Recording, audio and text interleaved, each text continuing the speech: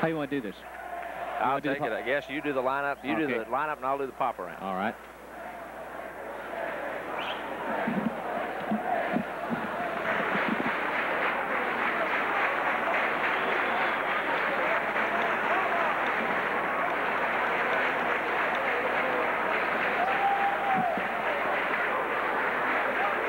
Back at Disch-Falk Field, and we take a look at the big grandstand that will house tonight the crowd that is here to see the championship ball game between Texas and Arkansas as we look at home plate, where the coaches, the umpires, and Art Blair, the director of the tournament from the Southwest Conference, have gathered.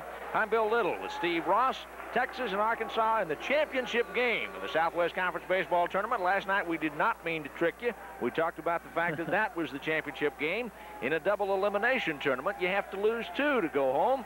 And the Razorbacks were not ready to leave at all last night. They came away with a 5-4 win over Texas, and they now have moved to position where they can win it all, Steve. That's right. The University of Texas once again will be the visiting team. Now, this is, of course, their home field, but the way the double elimination tournament works through coin flips and whatnot, Texas will be the visiting team. And here's their starting lineup. Bill Bates will lead off at second base. Mike Brumley, the shortstop. Kirk Killingsworth will see his first action at DH in this tournament. Then it's Jose Tolentino at cleanup, Jeff Herron catching, David Denny in left field, and here's the change. Steve LeBay in right field tonight, Mike Trent in center field, and Brian Burrows will be at third base.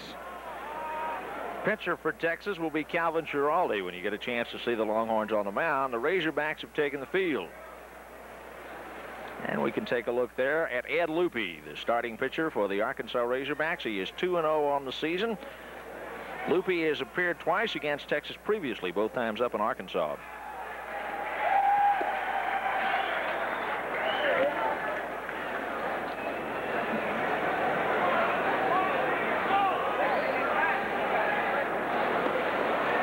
Lupe mostly a reliever. Hasn't been that much of a starter for Arkansas, but he's rested, so they're going to go with him tonight. The Razorbacks in their 7th Southwest Conference postseason tournament. Taking a look at the Arkansas Razorbacks defensively, the first baseman for Arkansas is Ralph Krause, freshman out of Plano, Texas. The second baseman, well, they're there together. The second baseman is Brett Harrison, a sophomore from Langley, Oklahoma. The shortstop for the Razorbacks is Jim Ward. He is a sophomore from Tulsa. At third base is Mark Berry, a sophomore out of Oxnard, California. The left fielder is Norm Roberts. He's a sophomore from Texarkana. Center fielder is Mike Robinson, a junior from Tulsa. In right field is Scott Losky, maybe the heart of this ball club, a senior from Columbus, Nebraska. The catcher is Tom Pagnozzi. He's an all-conference selection, a junior out of Tucson, Arizona. And you have seen Ed Lupe, who is taking the mound for the Razorbacks in the championship ball game. Lupe is from Littleton, Colorado.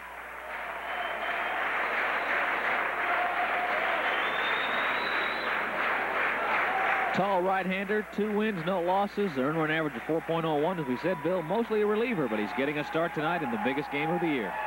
This is it as Texas and Arkansas play, because the winner of this one does get the NCAA bid. Bill Bates is the first batter for Texas, stepping in against Ed Lupe, hitting .275 on the season. Here's the pitch. That one rides up high for ball 1, and it's 1 ball and no strikes.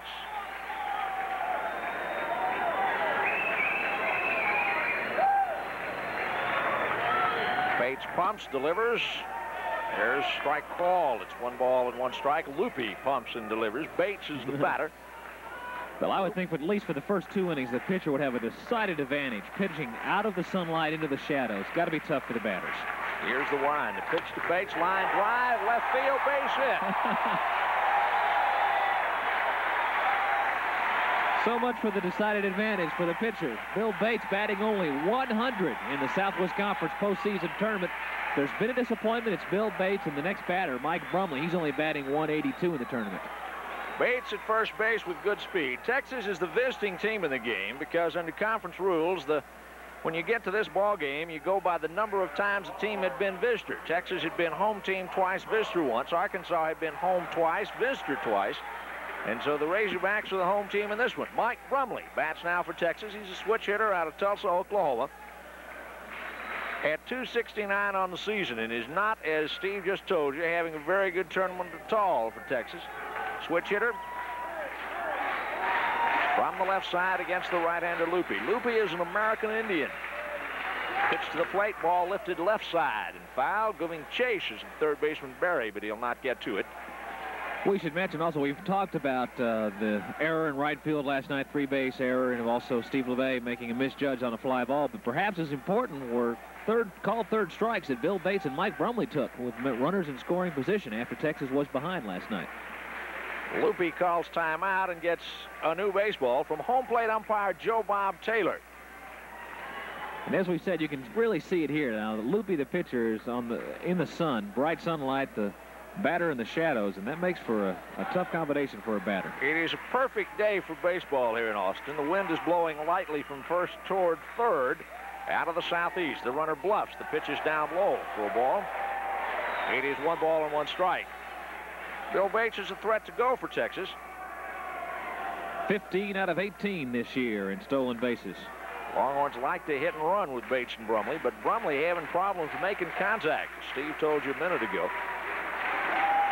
2-1 pitch coming. There goes the runner. The pitch is inside. The throw to second, and Bates has stolen second base.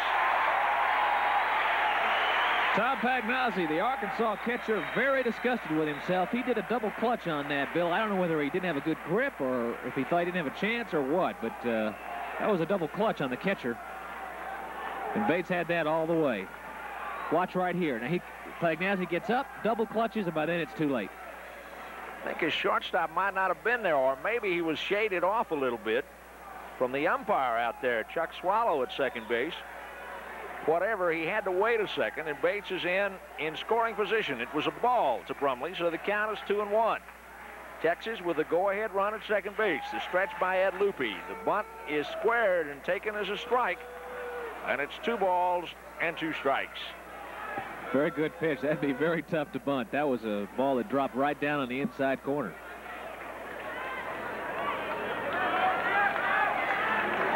Lupe was 5-1 in 1982 for the Razorbacks. Just 2-0 this season. Here's the stretch. Pitch is swung on and chopped foul by Brumley. Count will hold 2 balls and 2 strikes. Arkansas comes into tonight's ball game with a record of 43-16. Texas has won 50 ball games. The Longhorns at 51-13. Both teams hoping for an NCAA bid. We talked earlier in the telecast about the fact that some of those bids were decided. We'll talk about that as we go on through the evening. Texas and Arkansas, however, haven't gotten one yet. Pitch is swung on and missed as Brumley went for 1 down at his feet for strike 3. And there is 1 man away. That was not a very good pitch to go after. Michael went fishing and came up with an empty hook. Kirk Killingsworth, the designated hitter, will be the batter. He's a senior out of Plano, Texas. Killingsworth used primarily as a pitcher for Texas. He has been as a hurler in 25 ball games. He has been as a batter in 28 games. So figure that together. Texas has played 64 ball games. Killingsworth's been in most of them. Pitch comes as a strike, and it's 0-1. Most amazing statistic about Kirk Killingsworth, in those 28 games, he has 21 hits and has driven in 31 runs. Despite a .236 batting average, he has been most productive in the RBI department. He's got good power out to left field. The pitch comes down low for a ball, and that's 1 ball and 1 strike. That hit to RBI ratio would be taken by anyone in any division in baseball, Major League on down. There's 2 doubles, 1 triple, and 3 home runs. So of his 21 hits, 6 of them have been for extra bases. And timeout call now is Mark Berry is going to come out and talk to his pitcher Lupe. Now, Killingsworth in the series up at Arkansas was on a roll, and he had a home run there that went through the armory across the street about 6 stories high, it seemed, as he really clobbered the baseball. So there's no question the Razorbacks know of Mr. Killingsworth's potential. We might also add the wind shifted from last night. It's blowing pretty much out to left field right now. Said that a minute ago. It's 340 down the line, and that does get made from that breeze that blows now as you look at the American flag out over the left center field fence. We pan back into Cliff Gustafson at third base, the Longhorn coach. Pitch to from Loopy, swing and a miss for a strike. And it's 1 ball and 2 strikes as Killingsworth is now behind. Bill, you mentioned Kirk as a pitcher, and with Calvin Schiraldi going with just 2 days rest, I've got to believe we will see Kirk Killingsworth on the mound before this game is over.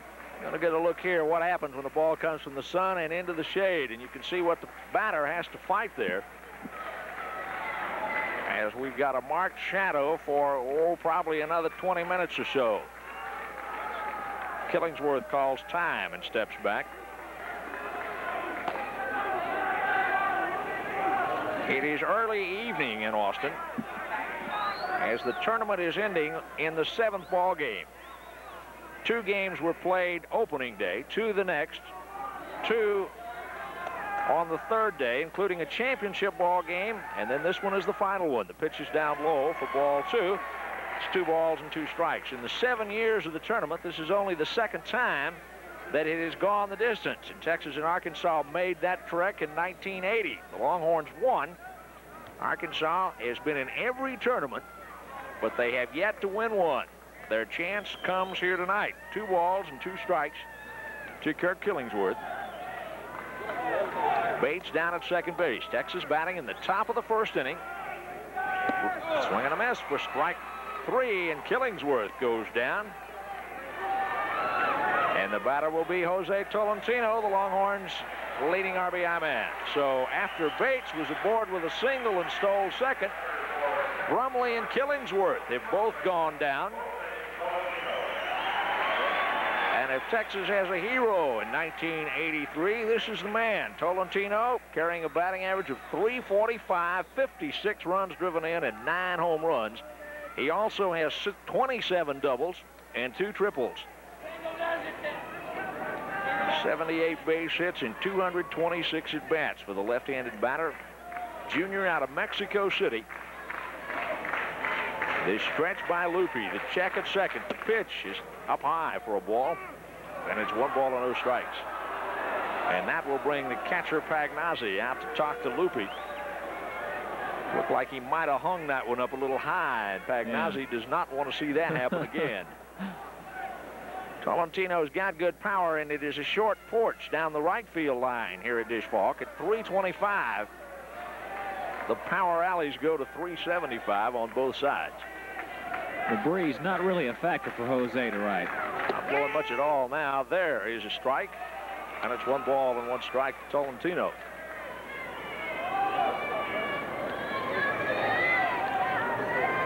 Last night, Jose had a couple of hits against the Razorbacks. Double, that 3-run double, and then another single. Loopy with a long look.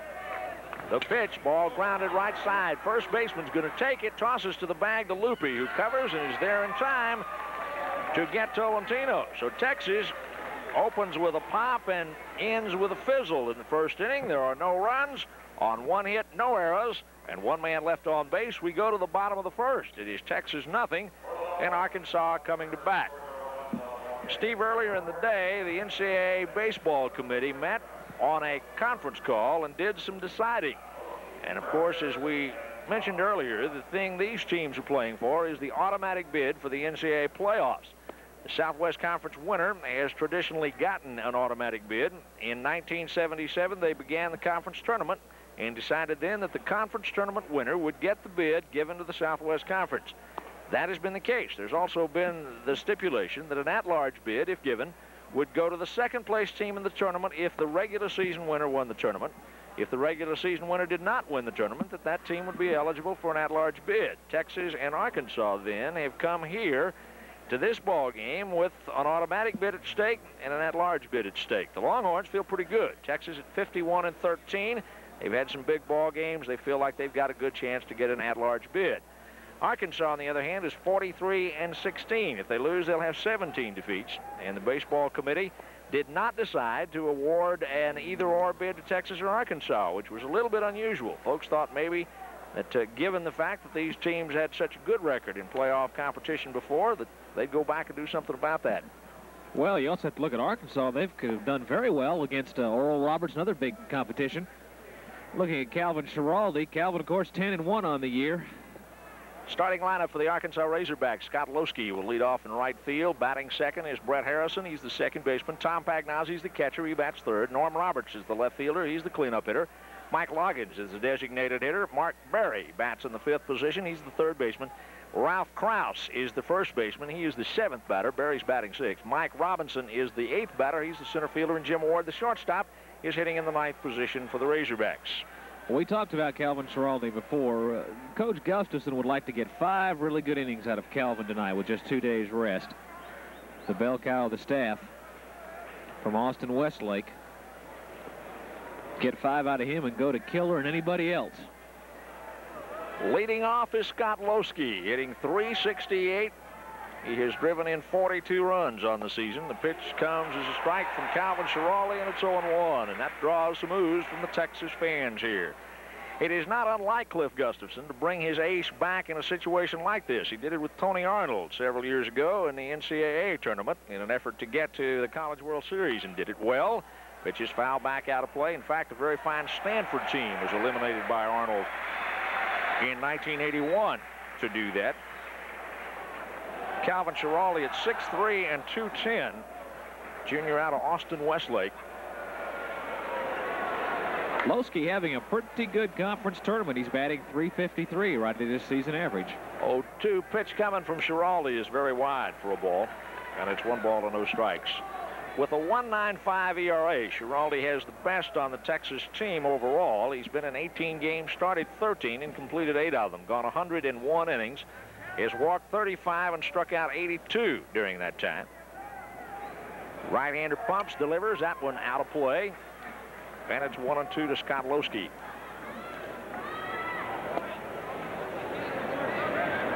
Razorback red. Texas dressed in the white uniforms.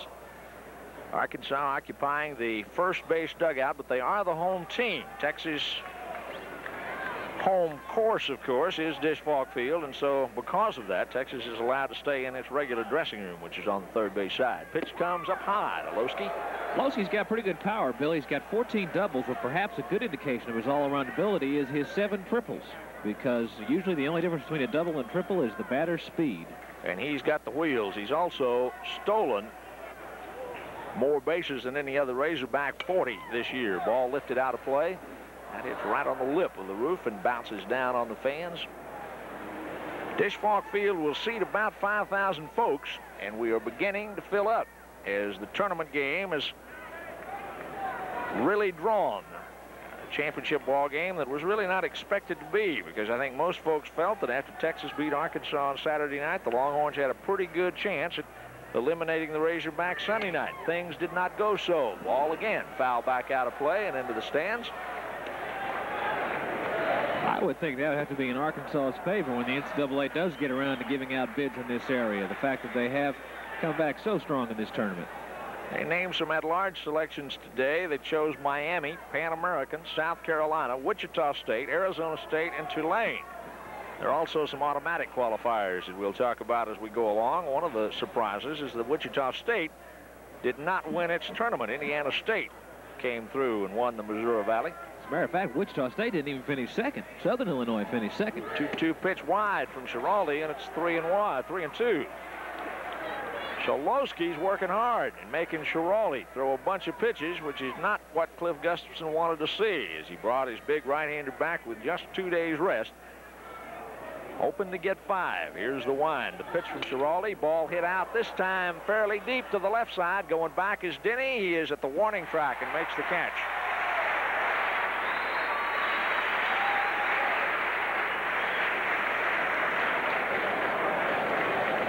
There you see the aluminum bat, and that really has made a difference in college baseball, as that ball should not have been hit that well. No. But when the ball comes off that aluminum bat, in contrast to the wood bat, it will really jump. And it did that time to the opposite field. Brett Harrison, the second baseman, is the batter. Sophomore out of Langley, Oklahoma. Batting .303. The pitch is up high from Schiraldi. And it's 1 ball and no strikes. You want to see a pitcher's nightmare, he probably dreams of Mike Schmidt with an aluminum bat. That would be a nightmare. Pitch is swung on and chopped foul. And it's 1 ball and 1 strike. You got to look there just a second ago at the way the college umpires, the young ones, are doing to really get into the ball game. You saw Joe Bob Taylor right down behind Jeff Herron, and watch him here as he crouches down behind him. He is actually looking over Herron's shoulder. He places his hand right on there, gets down, pitch comes down for a ball, and it's 2 balls and 1 strike.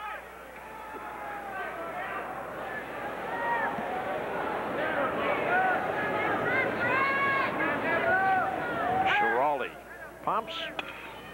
Ball lifted out right side. Bates calling at second base. He's underneath it and makes the catch.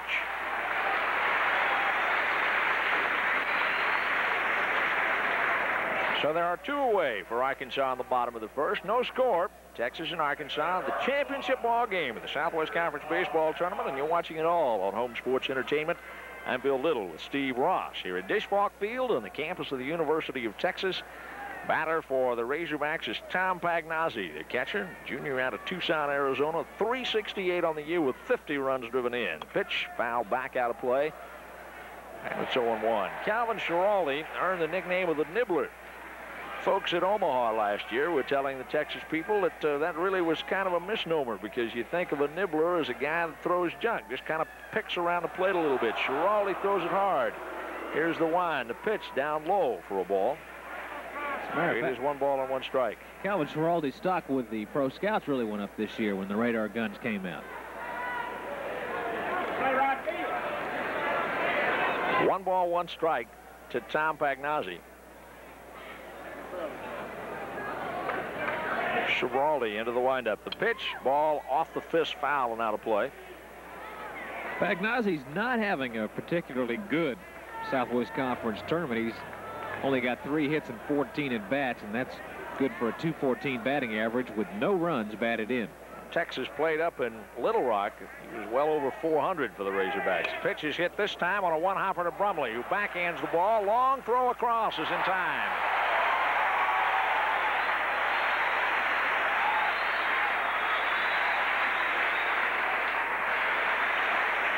Tough play for the shortstop, Mike Brumley.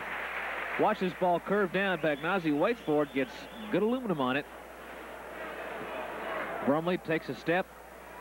That's a tough throw for a shortstop to make, and a good catch by Tolentino to get him by a step. Brumley's got the good arm. He played center field for the Longhorns last year and was an all-conference selection there, and that throw there gives you one of the reasons that a lot of folks think that Brumley will be a professional prospect. There's Michael Brumley right now, along with Bill Bates. 2 real good friends. Bates, a freshman, Brumley, a junior. They even copy each other on rolling up their sleeves, I guess. Talking to him there is Bill Bethea, the Longhorn assistant coach who has been with Cliff Gustafson since 1969. By the way, on Brumley's shoulder there, that is the centennial mark for the University of Texas, celebrating its 100th anniversary, in case you're wondering what that is. Somebody was kidding about last night's miscues that the Longhorns had, so they should have taken some of the players out and defrocked them of the centennial patch in ceremonious order. 100 years the University of Texas celebrating during 1983. All of that began in early April with a grand celebration. A Rice football game later on in the season will mark the big weekend when a lot of the Texas X's will return to Austin to celebrate 100 years. Take a look at the Arkansas Razorback dugout. They're hoping their season's not over. They feel like they have earned, and justifiably so, yes, because they were 22-9 when Texas left Little Rock. And at this time, they are 43-16. So if you figure that one out right quick, that is 21-7 since Texas left. But they did that against some of the toughest competition you'd want to play, including 3 out of 4 against the fine Oral Roberts team. They wound up beating Houston 4 out of 5 ball games. And they have now hung a loss on Texas. Jeff Herron will lead it off for the Longhorns here in the top of the second as the Texas catcher, senior out of Cerritos, California, steps in. Pitch from Ed Lupi is a strike call on the outside corner, and it's 0-1. Jeff having a pretty good tournament. 3 hits and 9 at bats for a .333 average. Scored 2 runs. Herron at .357 in conference play for Texas. Has good power. Here's the wind. The pitch, ball hit right side. Good play by the second baseman, but he can't get it. It's a base hit for Jeff Herron. Second inning in a row, Texas has its leadoff runner on, and perhaps we should mention last night in that 5-4 loss to Arkansas. We've talked about the defensive miscues, but Texas stranded 11 runners on the base pass. And that's an awful lot of runners to leave on and try to win. They've left one in scoring position so far in this game, and the batter now is David Denny, the Longhorn left fielder.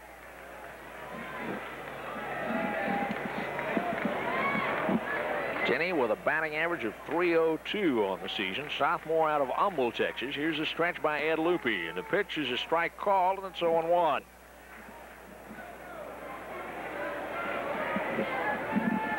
Shadows moving rather rapidly now, although we're taking a long time for this. Yeah, the main field is covered, so it is no longer a factor, really, as the lights are on. Ball hit right side, base hit. Herron will make the turn and hold at second base as Losky bobbles the ball briefly. The throw comes back in, but Jeff Herron is safe at second. David Denny with a second straight hit for Texas.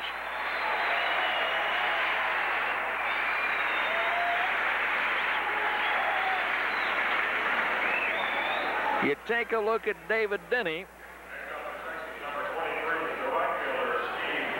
He has been a guy we were saying last night is a streak hitter who hasn't struck, but every game it seems Denny has had at least a base hit for Texas. Now it is Steve LeBay, the right fielder for Texas, who is called upon. As Tom Pagnozzi is going to call time to check signals, because Texas, with nobody out, quite likely to try to move him up. Mike Trent, the center fielder, would follow LeBay. Texas in the lower part of the order. LeBay is the 7th hitter for Texas with a .273 average. He's driven in 44 runs with 3 home runs.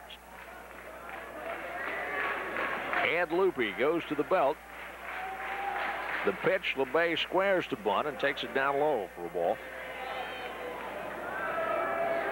Steve LeBay batting only .083 in this tournament. He has 1 hit in 12 at-bats. He had pulled his average up to almost .290, but it has slipped back down to .273 now. Here's the stretch. Squares to bunt. Takes that one for ball 2, and it's 2-0. And again, we talked about Texas looking for the combination of hitting and fielding out in right field. LeBay getting his shot tonight.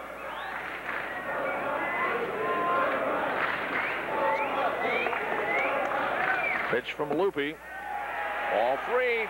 It's 3-0. Ed Lupe in 42 2/3 innings had walked 17 batters and struck out 22.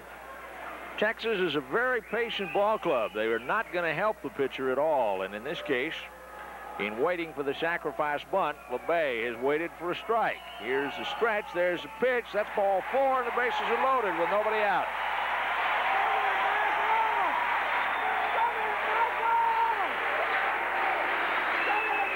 Steve LeBay at first base.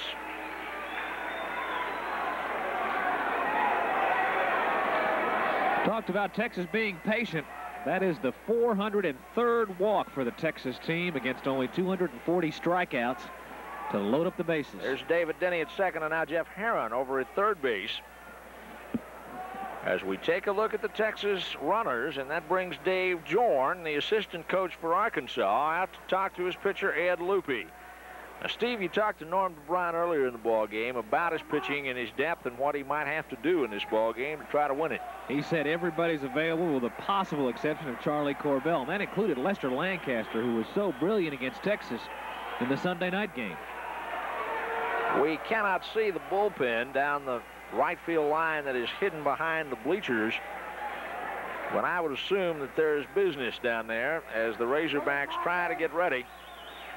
Somebody here with the bases loaded. Trent will be the batter, and Mike Trent making a rare appearance in this tournament as he has been used for defensive purposes. He is batting .298 now on the season, but Trent at one point, in fact, when Texas went to Arkansas in late March, Trent was the leading hitter on the Texas ball club at well over .350. Now down to .298 with 15 runs driven in, but if he wants his job back in center field, he's got a heck of a chance for it right here. The bases are loaded in the top of the second. Texas and Arkansas with no score. in the championship ball game of the Southwest Conference Tournament. This is Game 7. The winner of this one gets an automatic NCAA bid. Here's the stretch by Ed Lupe. Pitch to Trent is a ball, and it's 1-0. That's 5 straight, Bill, and maybe one of them has been close. The others haven't even really been close. Lupe had not had control problems in the first, and he had been ahead of the 2 batters he'd faced that got base hits in the second. But then he walked LeBay on 4 pitches. It is ball 1 to Mike Trent. Here's the stretch. The pitch. There's a strike called, and it's 1 ball and 1 strike. Trent, with good speed out of the left-handed batter's box, is a tough man to double. The Razorbacks, however, are set at double play depth. They would give up a run to try to get out of the inning. Brian Burroughs waits in the on-deck circle. Texas in the 8th spot on the batting order, and Mike Trent. There you look at him. The base is jammed. Here's the stretch by Lupe. The pitch. Trent chops it down the first baseline. They're going to come to first base for the only out. First baseman Krause thought about it. Heron scores the first run of the game. Texas is in front at 1-0.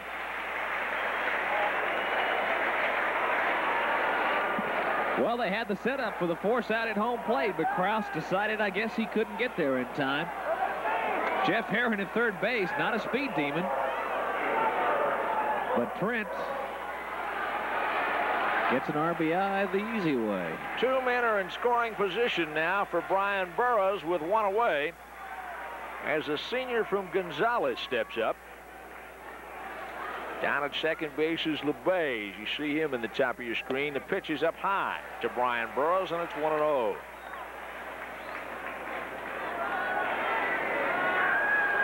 Burroughs played second base his first years at Texas, moved to third this season. Been a very consistent player for Cliff Gustafson. 302. He's been over 300 all year. Here's the pitch. There's a strike called, and it's 1-1.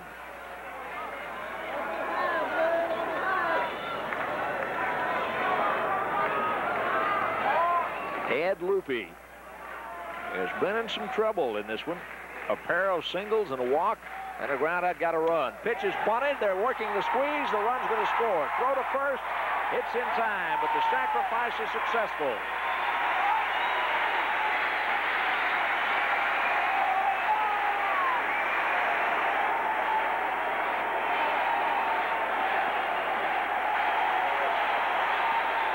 A classic example of Gus ball. Getting runs any way you can. Perfectly executed squeeze bunt by Brian Burroughs. A good contact hitter. Brings in the second run of the game. And it brings up Bill Bates, who's there in a hurry with a runner at third base, Steve LeBay. Here's the pitch. It's up high for a ball. Arkansas simply was not expecting this. He has no choice but to go to first. Perfect bunt just to the third base side of the pitcher, and he had to go to first. Stretched by Lupe, and the pitch to Bates. Here's ball 2, and it's 2-0. Texas was still a man in scoring position. The Longhorns have scored 2 here in the top of the second inning. Bates singled his first time up. Texas now with 3 hits off Ed Lupe. He squares to bunt as Bates and takes that one all the way for a strike. So it's 2 balls and 1 strike. Well, with 2 out, Arkansas wasn't quite buying that.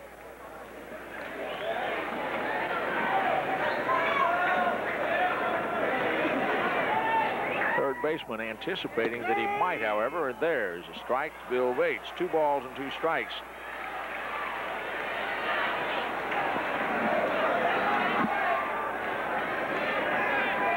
Bates has played most of this season with an injured left hand, and it's going to require some surgery after the season is over.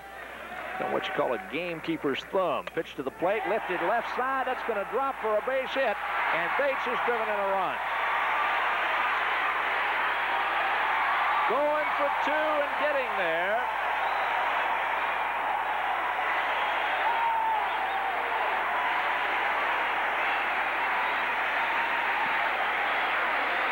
Here's a little dinker to the opposite field. The ball high, dropping down. Bates goes with it, takes it to short left center, using good speed. The center fielder moving away from the play.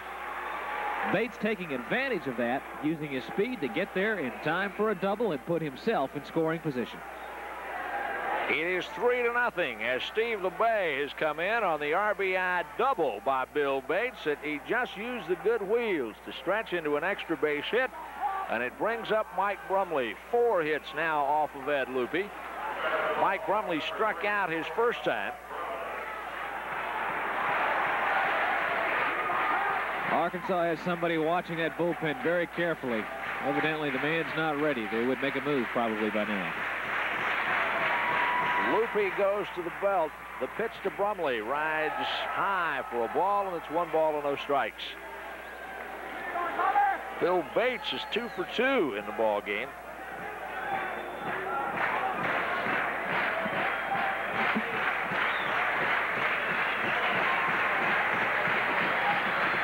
A bluff behind the runner and back in time is Bates.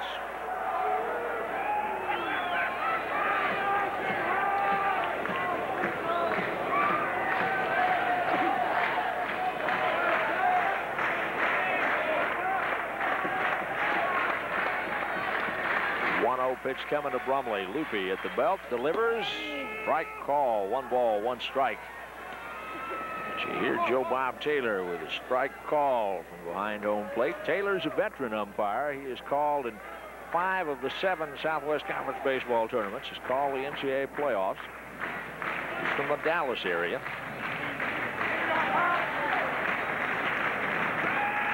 Stretched by Lupe. The pitch to Brumley rides high for ball 2. Pitch 2-1.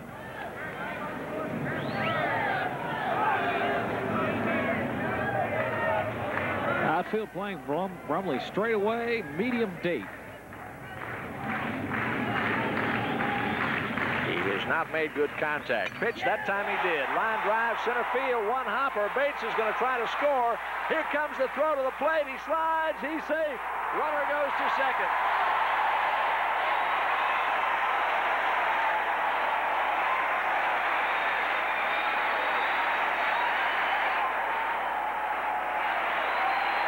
This is a run built on speed. He hit a single that he stretched into a double. This is a shallow single to center field.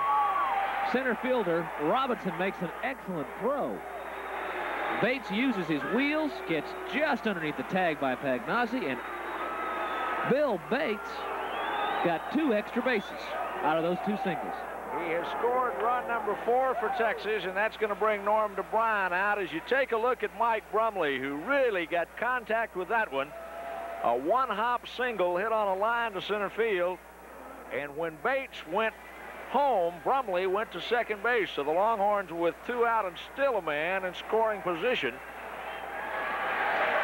You just can't overemphasize it in almost any team sport I know. Speed kills. It can give you so many dimensions. And that's a classic example from Bill Bates of what speed can do for you. Taking a look at Norm DeBryan, who has made that trip to the mound that he knew he would have to. And guess who it is? It is Lester Lancaster. Lester Lancaster right away. As Lancaster is pitching in his 4th Southwest Conference tournament ball game. He pitched in a game on Friday, a game on Saturday, and then last night, on Sunday night, he pitched against the Longhorns.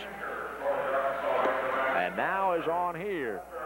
Lester Lancaster in those 4 games, Bill, has pitched 9 innings. He's only given up 7 hits, 2 runs, none of them earned.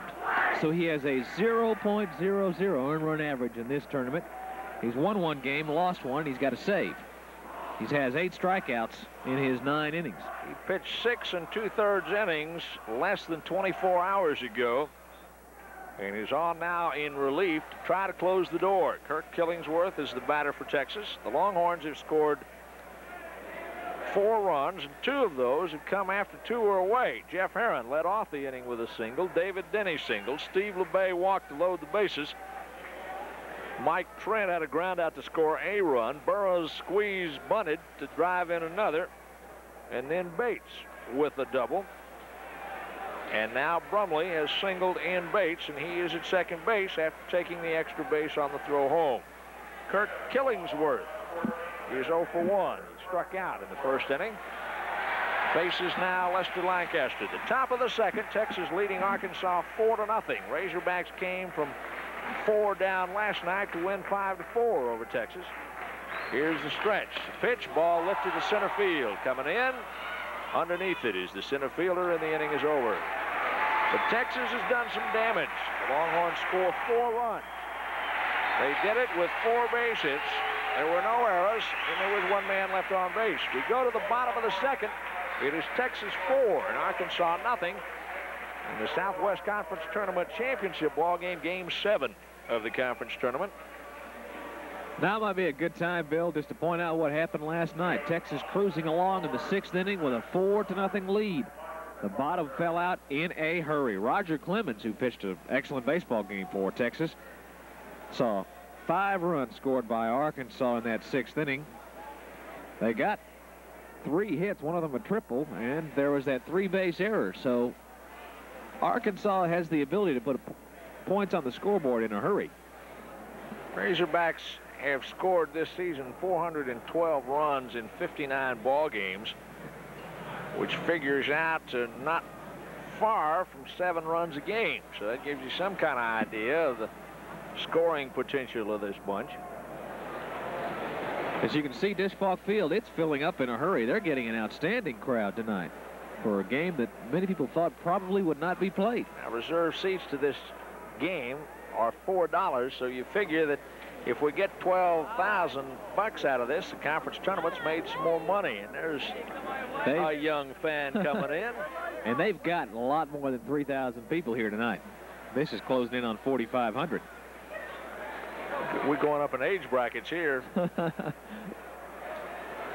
the Razorbacks at the bottom of the second inning, number 15, the left fielder, Norm Roberts. Norm Roberts is going to lead it off for Arkansas against Schiraldi, and the first pitch of the second inning is a ball. It's 1 ball and no strikes. Southwest Conference Baseball Tournament, just one of the events brought to you on Home Sports Entertainment. They include a lot of college events. Pitch coming, ball is foul back onto the screen, and it's 1 ball and 1 strike. Roberts is a sophomore from Texarkana, and he's had a good tournament, Steve. Very good tournament. He's batting .429, 6 hits, 14 at bats, and he's got 4 runs batted in. Hits with power. He's had a home run in the tournament. And a triple. Pitch is hit on the fist back to the shortstop, Brumley. His throw to first base is in time, and Roberts is down. So there's 1 man out here in the bottom of the second inning. Batter now is Mike Loggins, the designated hitter. He is just a freshman out of Crossett, Arkansas.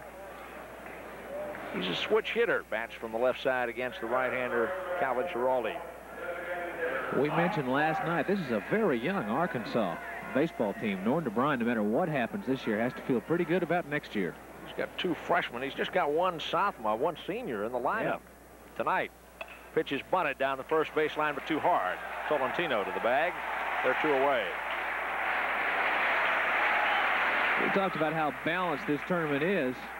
Arkansas, a lot of people coming back. Rice, the first team to leave this tournament. A lot of people coming back next year, including most of their pitchers, unless a couple of them get drafted. It's going to be a strong conference again next year. Batter is Mark Berry, the third baseman from Oxnard, California. He is a sophomore for the Razorbacks. Pitch from Schiraldi. Rides high for a ball, and it's 1 ball and no strikes. You know, the thing about it, as you look at the teams coming into this tournament, Steve, everybody thought that this thing was going to go 7 games. Then after Texas won the first 2, I think lots of folks are surprised that we're in Game 7. Yeah. But in retrospect, it's really not a surprise at all. There's ball 2, 2 balls and no strikes. Perhaps the way the Longhorns dropped the ball game last night surprised a lot of folks, because it was uncharacteristic of Texas teams to have such a misplay figure. But then Arkansas had lost on Saturday night in similar fashion. There's a strike to Mark Berry, and it's 2 balls and 1 strike. Well, of the 6 previous games, we had 1 that you might call a blowout. Texas went over Arkansas. But otherwise, they've been 1 or 2 run ball games. 2-1 pitch rides high for ball 3, and it's 3 balls and 1 strike.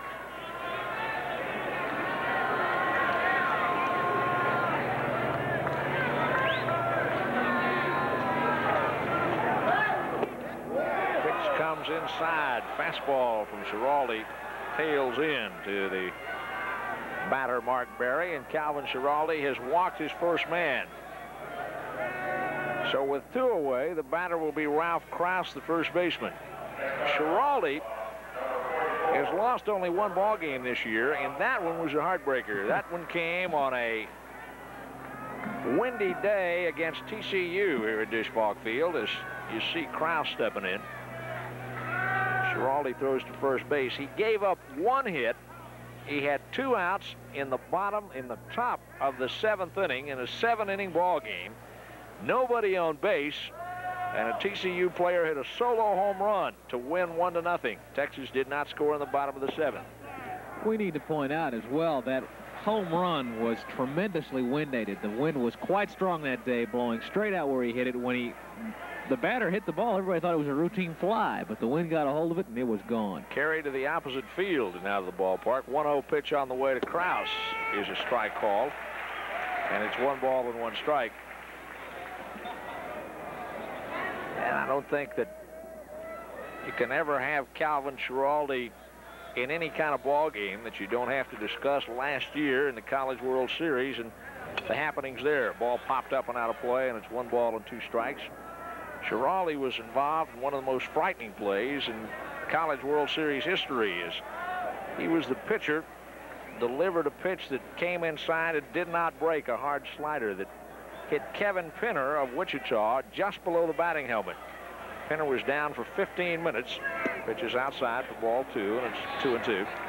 I don't think there's a worse sound in sports than a batter being hit by a baseball. It was really a sickening thud, and they thought for a while that Pinner might not live. They thought he might not have his sight. He is leading the team in hitting, so things have gone well for him as they have for Schiraldi. There is ball 3, and it's a full count. 3 balls and 2 strikes to Ralph Krause.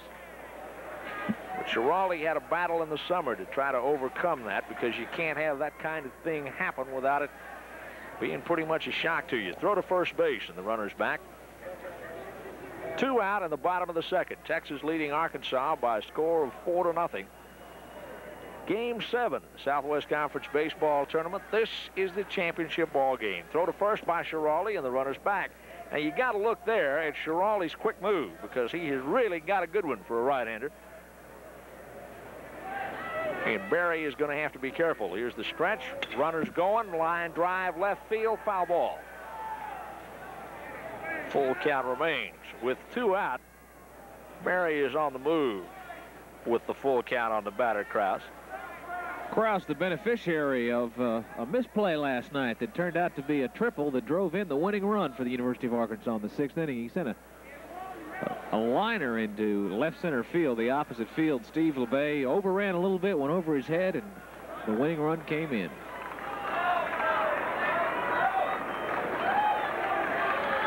It's easy to sit in a broadcast booth or in a home living room and say, well, the guy should have done that differently. But an outfielder has got to give a little on a ball hit like that. You got to know when to go back and when to cut across. Pitch coming from Schiraldi. Runners moving. Popped up again. We'll do it again. Full count remains for Ralph Krause. But on a ball hit in the gap like that, the outfielder has the choice of giving ground and trying to go back and catch it, or if he's trying to cut it off to keep it from getting in the gap and hold him to a single or so, he's got to come straight across. And when you get caught in no man's land, my dad used to tell me that in tennis, when you got caught between the front line and the back line, you were in no man's land, you were in trouble. And that's what happened to the Texas outfield last night on a couple of occasions. They went back and couldn't get back in. Here's the stretch, pitch, ball, this time fouled again. And it's still 3-2. Perhaps the most important part of this battle going on right now between Schiraldi and Krause is the amount of pitches that Calvin Schiraldi is having to throw with 2 days rest. It is only the 2nd inning, but Schiraldi has had to throw a bunch. Scott Losky in the 1st inning had a full count, fouled off a whole bunch of pitches. Pitch to Krause, fouled again. That went off Jeff, I think. I think Jeff Aaron might have his bell rung just a little bit. Now it kind of skidded back to the screen. Taking a look at Heron. He's been quite a defensive player for Texas as well as an offensive player. Batted .315 last year for the Longhorns. The only guy I know that can grow a beard overnight. I mean, that guy is... There's the runner at first base, Mark Berry. May get a look here at Schiraldi's move over, although Berry does not have a big lead at all. There he's moving. The pitch comes down low for ball 4, and he walked him. And Schiraldi is not very happy at the second walk issued. It puts runners at first and second. It brings up Mike Robinson, the center fielder, junior from Tulsa. He's got pretty good power. Robinson has hit a home run in this tournament. Had a 2-run homer in the first game against Houston. Right-handed batter with 2 men aboard. Here's the stretch by Schiraldi. The pitch is wide for a ball. He's 1 ball and no strikes. Robinson, as a matter of fact, the team leader for the University of Arkansas with home runs. He has 6 for the entire season. 12 doubles and 4 triples. Stretch by Schiraldi. The pitch, breaking pitch, catches the corner. And it's 1 ball and 1 strike. Schiraldi got a good hard slider, fastball. Looked like there he came with a curveball, maybe.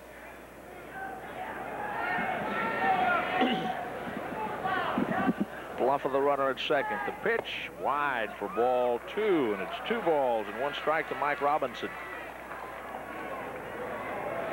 Robinson leads the ball club in home runs, as Steve said. He has driven in 97.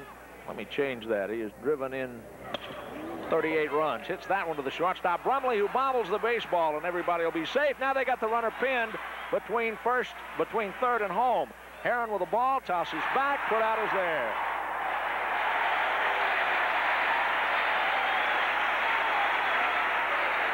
It will be scored as an error on Brumley to allow Robinson to reach first base. But the runner, Mark Berry, had turned too far. Now, Brumley, this seems to be a routine out. He looks to second a little bit too soon, bobbles it. Now, watch Berry. You'll go right over your screen. He rounds way too far. Brumley, although bobbling it, had not lost control. Goes over to Burrows, and they've got him in a rundown. Now, Heron does the smart thing. He runs him back, then goes to Burrows for the tag. So Texas gets out of the inning. It is an error on Brumley. The second inning ends with no runs on no hits. There was 1 Texas error. There were 2 men left on base. We have played.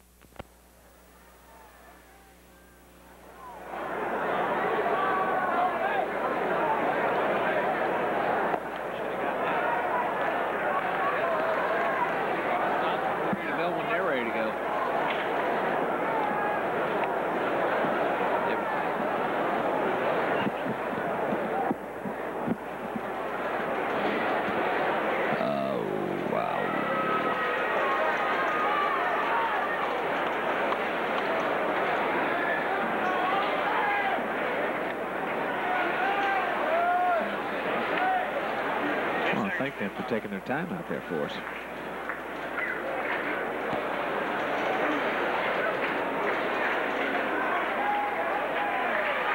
We go to the top of the 3rd inning. Jose Tolentino, Jeff Heron, and David Denny will come up for Texas against Lester Lancaster, who is on the mound for Arkansas in relief of Ed Lupe. And the first man Lancaster will face will be Jose Tolentino, Texas first baseman, who grounded out his first trip to the plate.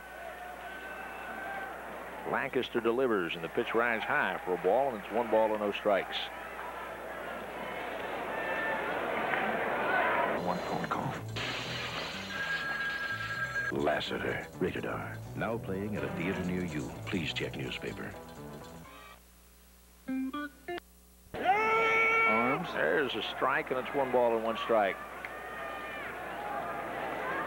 Tolentino, a free agent as far as the baseball teams are concerned. Pitch is outside for ball 2. He is a junior and has, of course, 1 more year at Texas that he can return to.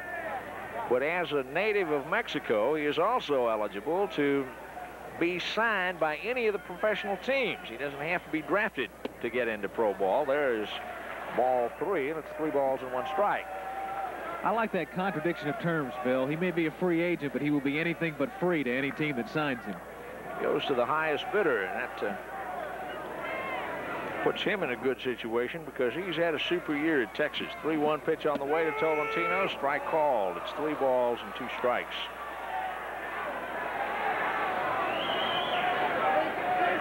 The man kind of paws around up there.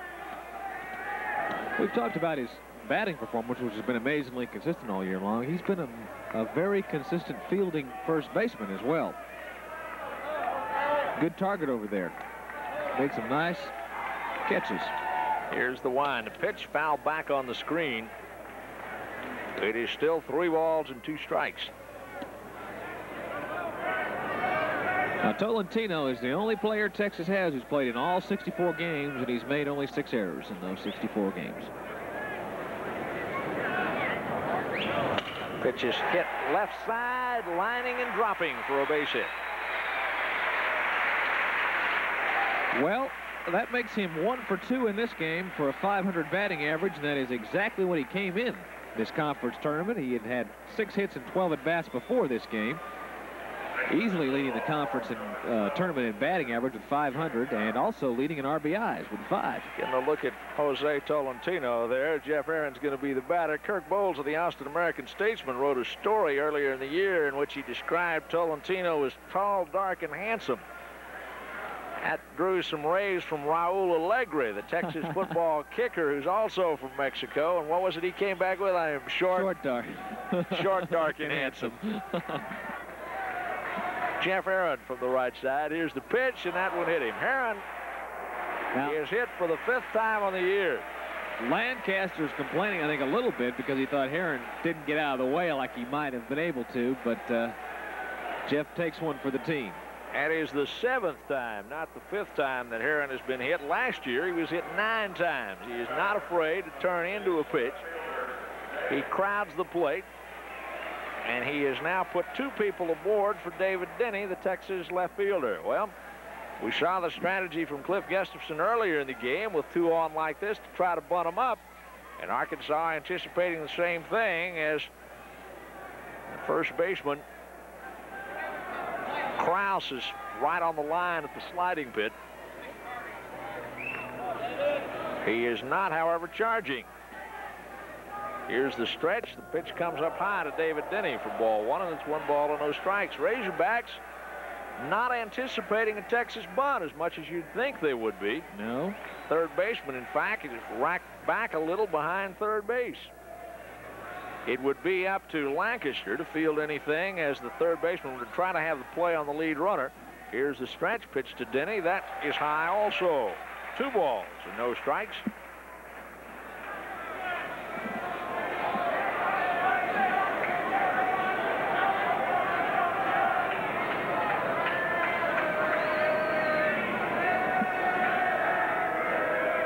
Lancaster has been in 28 ball games for the Razorbacks. Takes a strike, this David Denny, and it's 2 balls and 1 strike. 4-0. Texas leads Arkansas, the top of the 3rd in the championship ball game of the conference tournament. This is the 7th game. This is it. The winner of this one gets an NCAA bid automatically, and the loser hopes to get an at-large selection. Lester Lancaster to the belt. They bluff the runner. The bunt is off the bat as Denny had to use it to protect himself. The pitch came right at his head. Simply a matter of self-preservation that time, but it goes up on the scoreboard as a strike. 2 balls and 2 strikes as Denny had no choice as he had squared the bunt.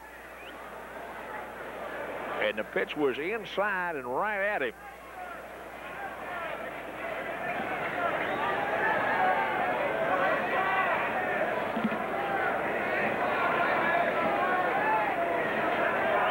Two pitch coming. Denny lifts the fly ball to left field. It's a base hit. They'll hold the runner at third, and the bases are loaded with nobody out for Texas.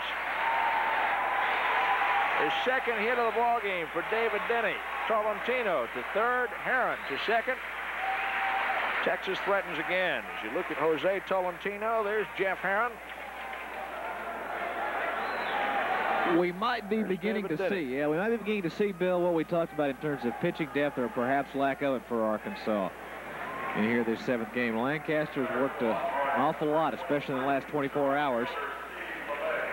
When you watch him here, that ball is right at Danny's midsection. Curved ball over the middle of the plate that he takes to left field. It's kind of hung up there for him. Steve LeBay walked in the 2nd inning and scored a run.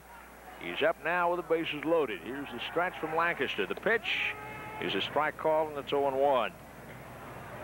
Texas now in the lower part of its order. LeBay is the 7th man for the Longhorns. 4-0 Texas in the top of the 3rd. Here's the stretch. Pitch is wide for a ball. It's 1 ball and 1 strike. Lancaster has been in relief in now 22 ball games for Arkansas. He's been in 27 games. Prior to this, he had started only 6. The crowd coming to life, exhorting the Texas Chargers. Texas in the process of trying to blow it open. If they can get some here, have a big inning out of this one to go with the 4 runs they already have, they'll give Calvin Schiraldi a pretty good leg up on the Razorbacks. 1-1, pitch is high for ball 2, and it's 2 balls and 1 strike.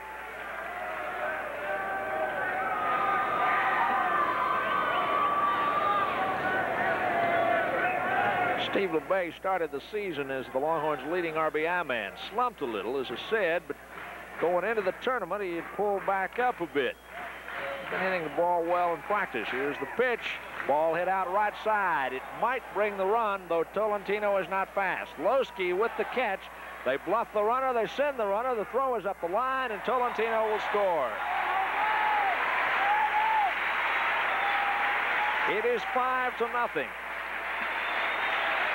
A sacrifice fly for Steve LeBay.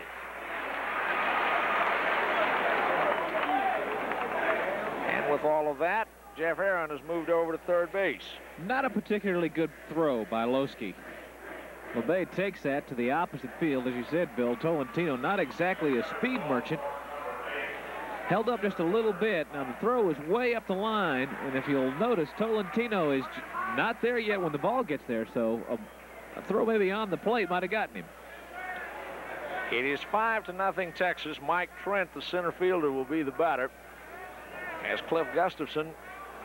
That's the thing about college baseball today, and that the coaches do such a good job of scouting, recruiting, studying. They know so much about the other teams as they do their own teams. It's not just a matter of get off the bus and go play a new bunch. Gustafson knows Losky. He knew what he could do, and he was challenging him. Pitch to Mike Trent. Rides high for a ball, and it's 1 ball and no strikes.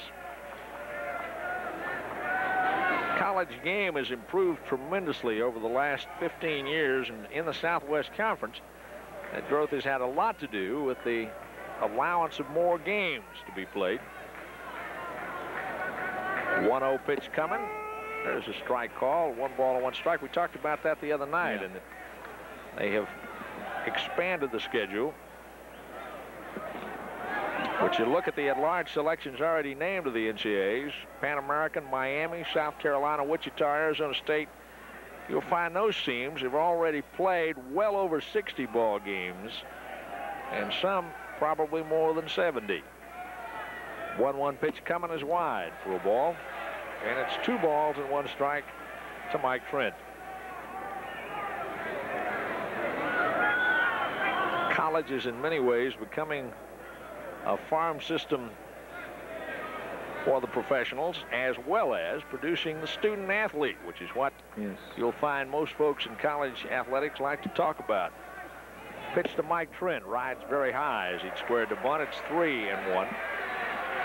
The squeeze was not on. If it was not a suicide squeeze, perhaps a safety squeeze, that had Trent gotten the bunt down, the Longhorns would have had a chance to bring Heron and send David Denny over to second base. There is 1 man out. Texas in the top of the 3rd inning leads Arkansas 5-0. Calvin Schiraldi for the Longhorns has pitched very, very well so far. Lester Lancaster is the 2nd pitcher for Arkansas. Pitch to Mike Trent is too high for ball 4, and Texas again has loaded the bases.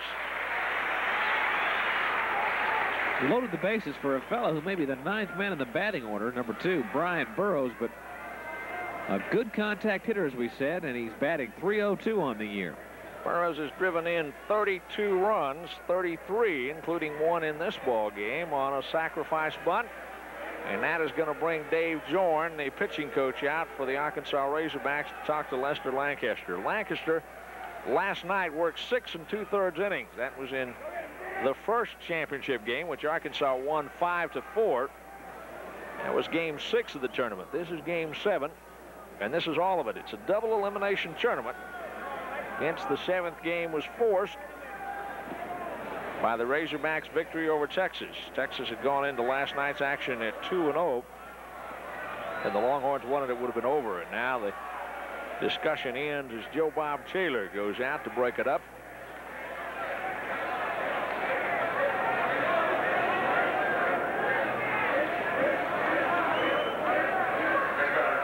Taylor out with that notepad. Now he is marking the number of visits that a coach has out there. There is a rule in college baseball that after you have made a certain number of visits in a game, and you wind up having to take a pitcher out if you go to the mound at all. Here's the wind. The pitch comes high for a ball, and it's 1 ball and no strikes. You can't have unlimited trips. College folks very interested in speeding up the ball game, as they've got several speed-up rules. Not all of them, however, are employed in tournament competition. 1-0 pitch coming is down low. It's 2-0. Bill, you and I can talk about that. We did a 7-inning ball game at Texas A&M earlier this year that ran 3 hours and 8 minutes. Well, this one right here has been going for 1 hour 10, and we're just in the 3rd. Bases loaded with 1 out. The pitch to Burrows is a strike, and it's 2-1.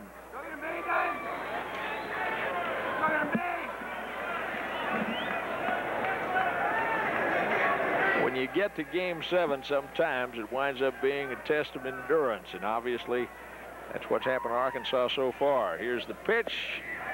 It's down low for ball 3. If you happen to notice on Lester Lancaster's baseball cap will look like little red dots, those are tiny Razorbacks, decals given out for achievements. You usually see those on football helmets, not on baseball helmets, but there they are on Lester Lancaster. And as I said a minute ago, he has been in 28 ball games for the Razorbacks. Pitch to the plate, ball 4. He walked him, and Texas has 1 more run. Another RBI for Brian Burrows, as Heron comes home.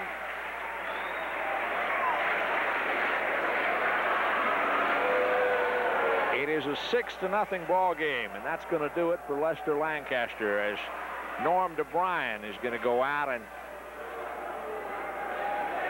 take his reliever out.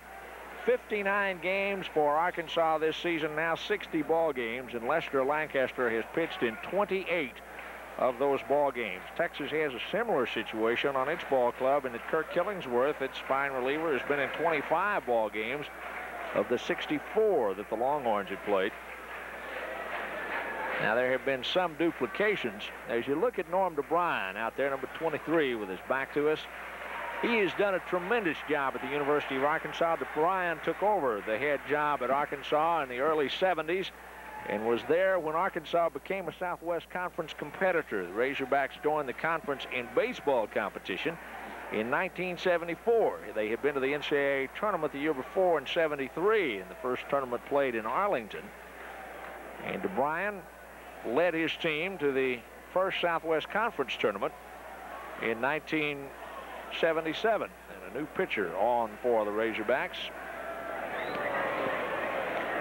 is John Jr. Miller, who is a sophomore. So he is making his 2nd appearance. He is 1-1 with a .466 earned run average.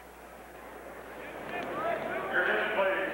Now pitching for Arkansas, number 24. Well, maybe he didn't come He did. earlier. I He thought did. he pitched in one of the pitched. earlier ball games. Junior Miller has been in 19 1/3 innings. As a matter of fact, he pitched against Texas. He may not have gotten any outs, though. That was when Texas won 9-2. See if I can. He has walked 10 and struck out 13. We're going to take a look here at Junior Miller as he is taking his warm-up tosses. Got his body a little ahead of his arm. I think they'd a little bit rather have it a little tighter together there.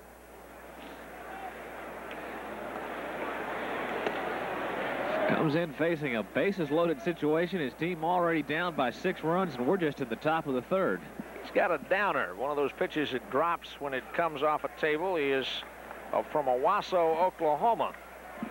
Scott Tabor at Arkansas threw that same kind of pitch. It's much like the knuckle curve that Bert Hooton threw at Texas. And that has been his very strong out pitch. The bases are loaded now as he faces Bill Bates, who is 2 for 2 for Texas. He's driven in a run. Texas 6, Arkansas nothing in the top of the 3rd inning. Longhorns with the bases loaded, threatening for more with 1 out. Pitch is wide for ball 1. It's 1 ball and no strikes.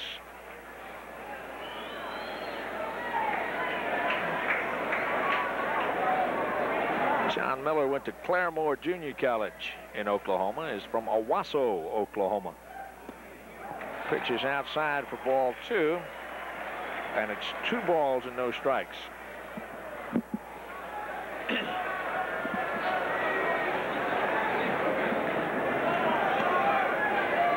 Texas with 6 runs on 7 hits and an error. Arkansas with no runs on no hits off Calvin Schiraldi and an error, but they have just batted twice. Pitch comes as a strike as Bill Bates was taken all the way. And it's 2 balls and 1 strike. We talked about Calvin Schiraldi having to use a lot of pitches in the first 2 innings, Bill, but he's had a long rest in each one of these innings. He could take a nap between this one.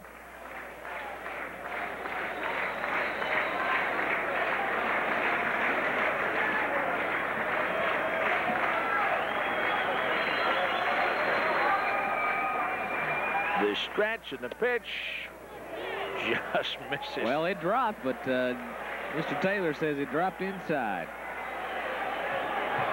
John Miller's going to want Taylor to look at that one again with him. 3-1 to Bill Bates. Again, the bases are loaded. Ball 4 means another run. The stretch, the pitch, strike call. Nice one for a full count. 3 balls and 2 strikes.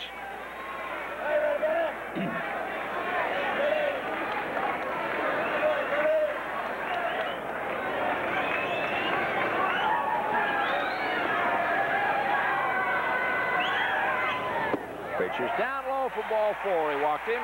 It is a 7-0 ball game.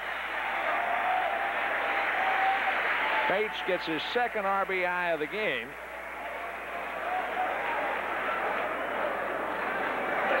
And the batter is Mike Brumley. Another prime example of what we call gusball, getting a run any way you can. The University of Texas batters very disciplined, very used to making the pitchers throw good pitches. That sounds simple, but sometimes in college ball it's a difficult thing to do. Brumley is 1 for 2, had a solid single in the 2nd inning to drive in a run, struck out in the 1st. Here's the stretch, the pitch, there's a strike and a nice one. It's 0-1.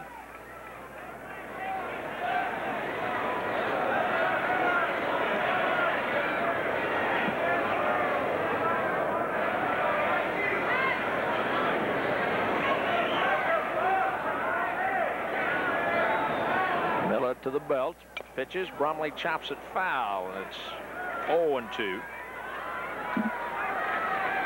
Texas with just 1 out here in the top of the 3rd and leading Arkansas 7-0.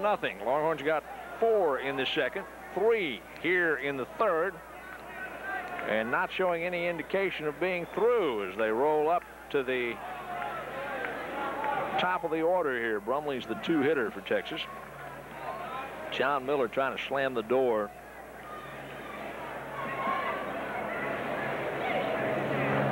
Pitch to Brumley, lifted foul down the left field line, just out of play.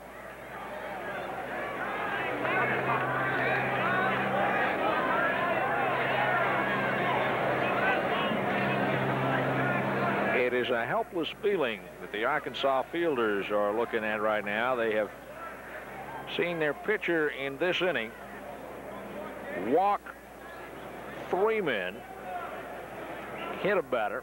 There have only been 2 Texas base hits in this. Kind of situation where the fielder says, throw it across and let him hit. We'll get him out. Just let him hit. Miller is ahead of Brumley right now at 0-2.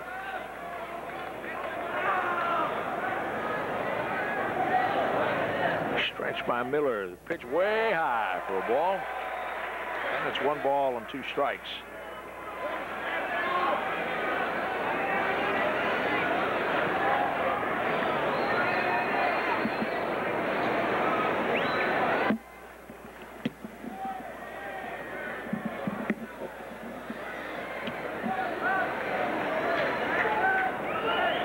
Ready. The pitch to Brumley is high for ball 2, and it's 2 balls and 2 strikes. Last 2 pitches, classic examples of a drop pitch that didn't drop. Started high and stayed up there. Well, he jumped ahead 0-2, tried to get Brumley to chase. Here's the stretch. Pitch, ball 3. It's 3-2. Now Miller's in trouble. He has worked it back to a full count. Again, the bases are loaded. Texas has already scored 3 here in the 3rd. Miller's got to produce. Here's the stretch. There's the pitch. Down low. He walked him. Another run comes in. It is 8-0 Texas, as Mike Brumley has drawn the 4th consecutive base on balls for the Longhorns. And that will bring Norm DeBryan out with the hook for John Miller. Texas now with 8 runs on 7 hits and 1 error. But in this inning, Longhorns have used the base on balls. Tolentino led with a single as we get a look at the new pitcher coming in for the Razorbacks. I think that might be Fred Faust. It's hard to tell that's 50, 53, or Dennis Shanks. Dennis Shanks, all right. Dennis Shanks is a 6'2", 175-pound freshman from Carthage, Missouri. He is 1-0 on the year. He's been in 3 games, started 1 game. He's only pitched 7 2/3 innings. He has given up 11 hits in those 7 2/3 innings. Struck out 3 and walked 4. Has an earned run average of 7.04. Well, he needs to close the door. If Arkansas is to get an NCAA bid as an at-large selection from this tournament, they need to show some respectability. I think the fact that they forced this 7th game is going to help them. But if Texas blows them completely out of the tub, that's one of the things that the NCAA Baseball Committee is going to look at when they go about the business of making selections. So we need to take a look here and see if Mr. Shanks can shut it down a little bit. Right-hander on here. Dennis Shanks is, as I said, from Carthage, Missouri, led his high school team to the semifinals of the Missouri State High School Tournament. He was 10-1 with 3 no-hitters as a senior in high school. He was a 3-sport letterman. Was all conference as a pitcher and an outfielder. Shanks has been used exclusively as a pitcher for the Razorbacks, however. He's not played in the outfield at all. Batter for Texas is Kirk Killingsworth. He's the 9th man to come to the plate for the Longhorns. And again, still, there's only 1 man away. Texas 8, Arkansas nothing. We're in the top of the 3rd inning. The Southwest Conference Baseball Tournament. Killingsworth is 0 for 2. He struck out, fly to center field. Pitch is chopped down the 3rd baseline. They're going to come home for 1 and go back to nowhere. He held the baseball. Started to go to first. Elected better of it. They got the force play to get the lead runner Burris out 5-2 if you're scoring. The bases, however, remain loaded for Jose Tolentino, who started all of this with an opposite field single, as he is the 10th man to come up for Texas here. Not exactly the man you would like to see at the plate with 2 out if you're a freshman pitcher.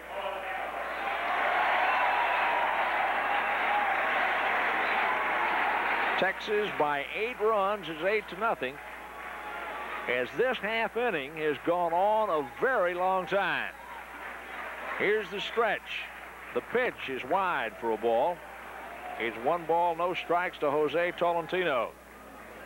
Dennis Shanks in his 7 2/3 innings walked 4, struck out 3, but he's pitched a little. Really, you've not had a chance to get a statistical bearing on what the young man can do.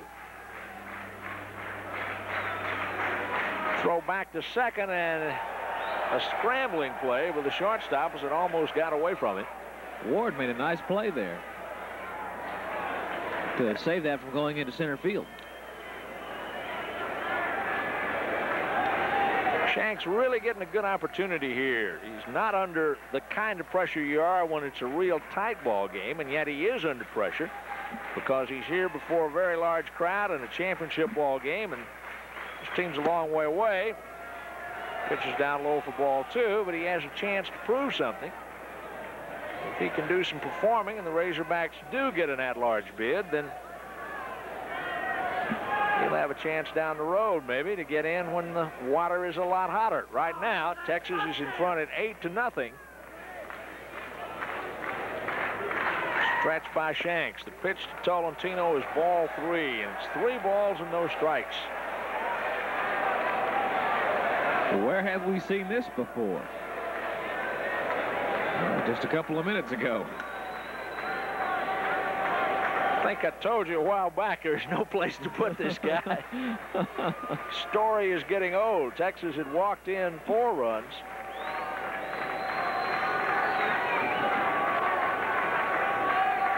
Here's the stretch by the freshman. Pitch to Tolentino. There's a strike. And it's 3-1.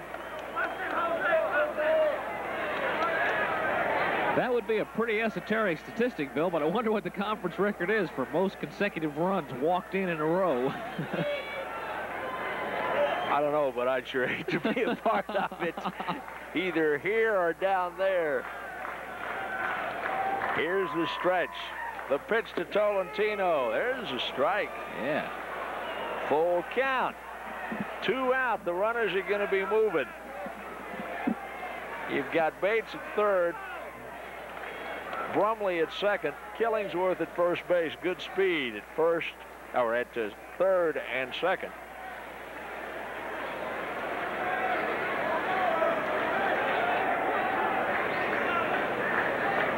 Shanks to the belt. The pitch popped up back on the screen. Tolentino swung at one that was up.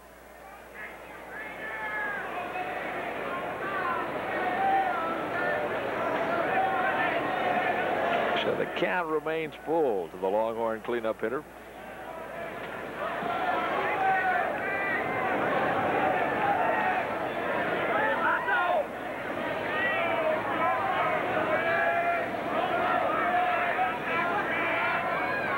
Shanks has taken a bunch of time. Here's the stretch. The pitch, that one too is up. Tolentino sends it left side and deep. It is gone. A grand slam homer for Tolentino.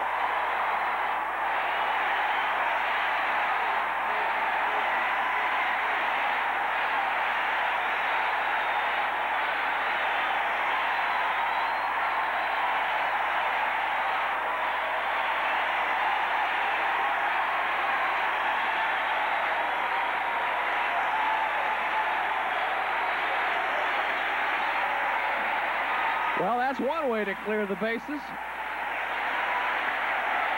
Jose Tolentino, his 10th home run of the year. The crowd right there asking him to come out and take a bow. Chanting, Jose, Jose.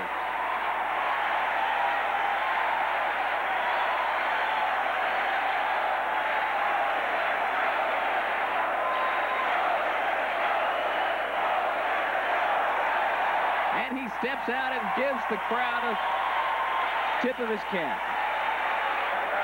Tolentino did not walk.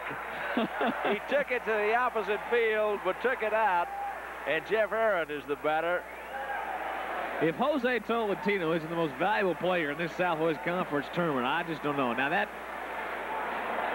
was his 8th hit in 15 at-bats, and he now has 9 runs batted in the 4 games for Texas. It is 12-0. Texas over Arkansas in the top of the 3rd inning. It is 1-1 to Jeff Herron now, as he bats for the Longhorns here in the 3rd.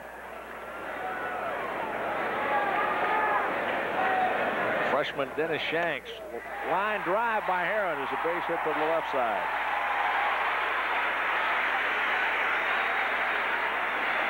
That is the 9th hit for the Texas batters. Herron was the 11th man. David Denny will be the 12th man to come up for Texas. And Arkansas has got to feel that we have waited 24 hours for this. The Razorbacks beat the Longhorns last night. And now as Denny comes up, Calvin Schiraldi is out playing catch with Roger Clemens. I know we've been going for well over 30 minutes in this half inning. And you're going to need a calculator if you're keeping score to get all this down. Denny is 2 for 2, and he takes the first pitch up high. There's Calvin Schiraldi loosening up. He's got to do something over there. He is not allowed a hit in the 2 innings that he has worked. 1-0 pitch comes. Denny sends a fly ball to center field. Coming in and underneath it, the center fielder makes the catch, and the inning is finally over. But the Longhorns have scored 8 runs. They did it with 5 base hits. There were no Arkansas errors, and there was 1 man left on base. We go to the bottom of the 3rd. It is Texas 12 and Arkansas nothing. This telecast is authorized under rights granted to Home Sports Entertainment and is intended solely for the non-commercial use of our audience. Any publication, rebroadcast, reproduction, retransmission, or other use of the pictures, written descriptions, and accounts of the game without the express written consent of Home Sports Entertainment is strictly prohibited. The announcers for this event are selected and employed by Home Sports Entertainment. We are in the middle of the 3rd, and Texas has jumped ahead by 12-0. About 45 minutes ago, Bill, at the top of this inning when we started to talk, you mentioned about college baseball now getting to the level where it's a farm club now for the major leagues, and most college coaches will tell you the top flight college teams are the equivalent of AA minor league ball, that you could put Texas or Arkansas or Southern Cal in the Texas League and they would do well except for one area, and that is pitching depth. Coach Gustafson has said that he thought he could play even with those teams until they got to the 3rd or 4th game in a 3 or 4 game series when the pitching would tell. I think the pitching just told for Arkansas. In the top of the 3rd, the Razorbacks really ran into problems. And the pitching, again, you see what Texas long discipline has done, because there were so many walks. And then finally, when it came down to it, the challenge that was faced by the young freshman Dennis Shanks, and Tolentino matched him with the grand slam homer that electrified the crowd and really has made it a long uphill climb for Arkansas. As Jim Ward, the shortstop, leads off against Calvin Schiraldi, who's into the windup and pitches. It is up high for 1 ball and no strikes. Well, Schiraldi now can work on that no-hitter. He's in the 2nd inning with it. It is just the 3rd, but here's a fellow who lost one back down the Ray. He lost the ball game when he gave up the 1 hit. This time he's fairly assured that 1 hit is not going to hurt him much. It is 1-1 to Jim Ward, the 9th man in the order. He's the shortstop for Arkansas, making his first appearance against Schiraldi. First appearance against Schiraldi in this game. This game is an hour and a half old. 1 ball and 2 strikes to Jim Ward. Maybe Calvin can become the first fellow to throw a no-hitter over 2 days. 1 ball, 2 strikes. Here's the pitch. Strike 3 called. He blew that one right by him. It is the first strikeout for Schiraldi. And we go to the top of the 3rd inning, and Scott Losky, the right fielder. Southwest Conference Tournament, you have seen 2 ball games. One was the first championship game.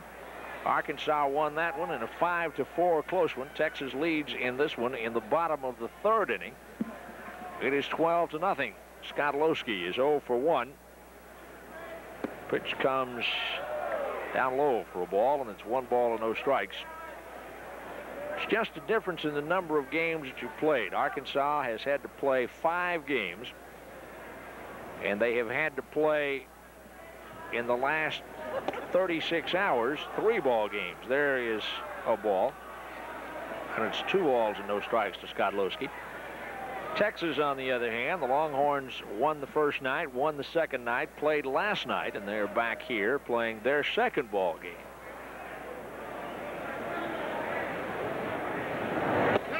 Pitch is a strike call, and it's 2-1. And really, because of the rain delay, I guess, we started at 3 o'clock on Sunday. That's right.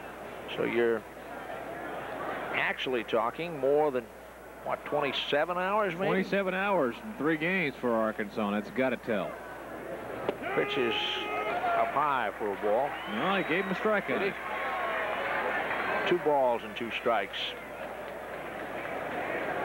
My math is having problems. It's got to be 28 hours. There's 4 hours between 7 o'clock and 3 o'clock. Yeah, okay. Pitch is swung on and missed for strike 3, and Schiraldi has gotten Losky. There are 2 away. He has struck out 2 men here in the 3rd. The batter will be the second baseman, Brett Harrison.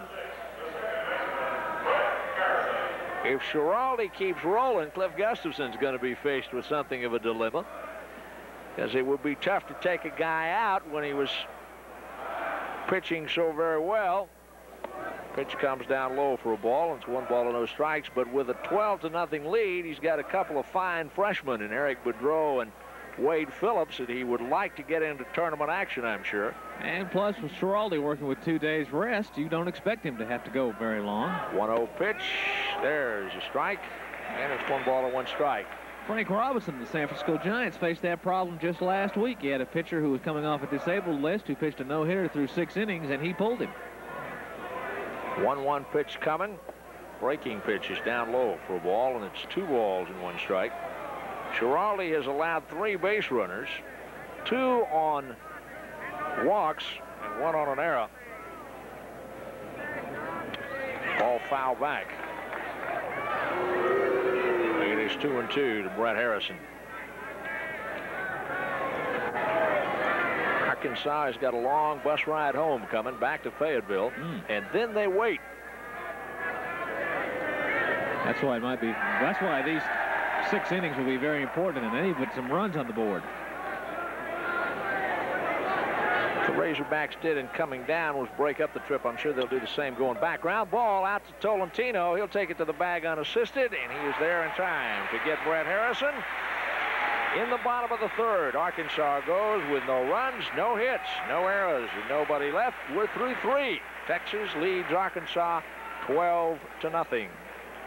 Calvin Schiraldi getting by with very few pitches that inning, as Arkansas, of course, has to be a free swinging team right now. When you're down by 12 runs, you can't afford to take pitches. Steve, as this is the Southwest Conference Baseball Tournament, the last collegiate event scheduled in the 1983 season for the home sports folks in the Southwest Conference official competition, we need to take a look at next year, because those of you who are part of Home Sports Entertainment as our subscriber base, you're going to see some phenomenal things in Southwest Conference competition. You'll be able to see the collegiate football of 5 Southwest Conference schools: Texas, Texas A&M, Rice, Houston, and SMU are all part of the Home Sports Entertainment package. We'll have basketball for you. There will be other events next spring, and 83 and 84 is going to be a banner year. This ball game right now may be out of reach. It's 12-0, but you're in for something big throughout 1983 and 84 on Home Sports Entertainment. You get the best in professional athletics, you know that, but you're also able to see the best in collegiate athletics. We're very proud of the fact that you're part of us, and we're glad that you're with us as we head now to the top of the 4th inning. Texas and Arkansas, Game 7, Southwest Conference Championship. Longhorns well in front at 12-0. 12-0, and the first batter for the University of Texas will be the right fielder, Steve LeBay. Texas coming off of that 8-run 3rd inning when they sent 10, 11, 12 batters to the plate. Mr. Shanks on the mound for Arkansas, taking his final warm-ups. He'll face the bottom of the order. That's Steve LeBay, Mike Trent, and Brian Burrows. Dennis Shanks, the pitcher, right-hander for Arkansas. Texas 12 runs, 9 hits, 1 error. Arkansas has goose eggs across the board.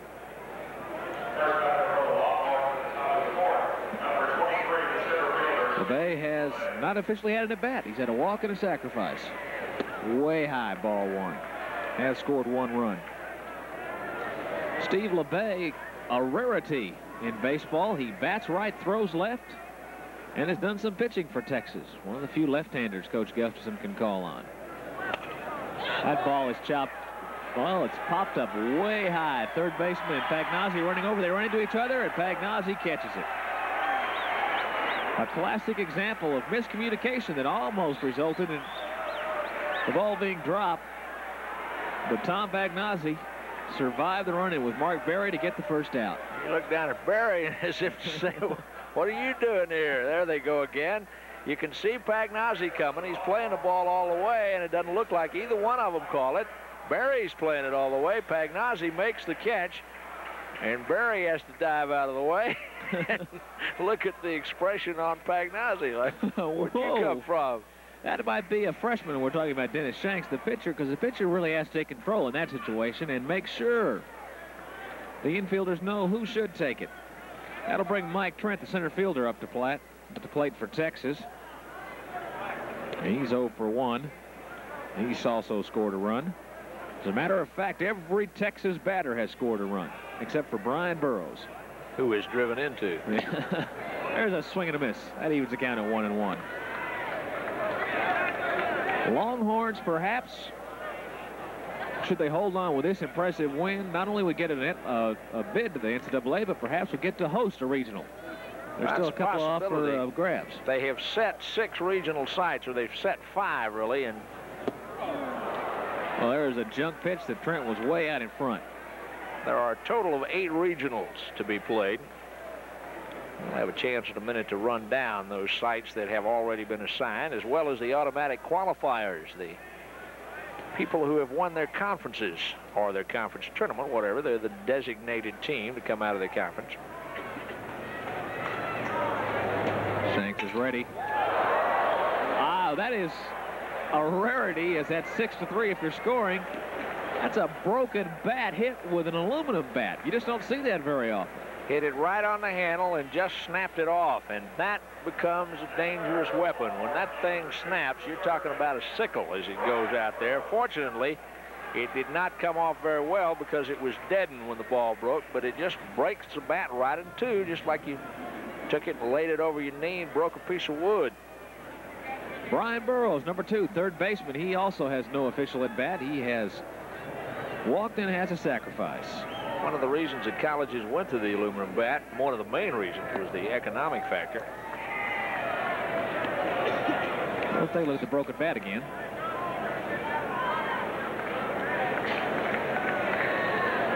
He hit it right on the end of the bat. I thought he hit it on the handle, but he just snapped it off. Little weakness in the metal at that point. Next pitch, also a ball. You talk about the metal bat being an economic factor. Coach Gustafson also said that he really liked him and said, but it looked kind of country to have 5 guys use the same bat and hand it off to each other. Like we couldn't afford enough. Texas bat budget went from $3,000 to $300 when they went to the aluminum bat in 1974. That wood pitch was a strike, so it's 2-1. There is what is left of a magnesium, aluminum, or metal, whatever bat. That is a soft looping liner to left field that will drop in front of the left fielder, Roberts, for a base hit for Texas. So now they're in double digits in the hit. That's their 10th hit. Norm Roberts learned something. In the earlier ball games, we have seen him on a play like that try to shoestring it, try to make the big play. But in this tournament, he's had a couple of errors. And this time, on the little soft liner, in place of doing anything foolish, he comes in and plays it routinely as a base hit, keeps it in front. Now, you couldn't see it on that shot particularly, but he did just back up and say, I'm going to take it easy. I'm not going to dive for it, as he's done before. Burrows did a good job of waiting on that soft curveball and then taking it to left field. That brings the top of the order up. That's Bill Bates.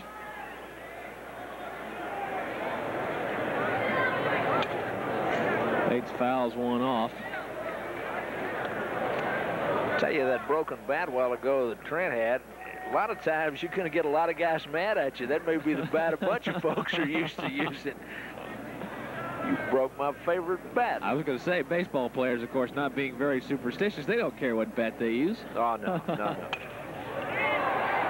Ground ball to short. He bobbles it, steps on the bag, however, for out number 3. So Arkansas escapes without giving up a run. In the top of the 4th. Texas did get 1 hit.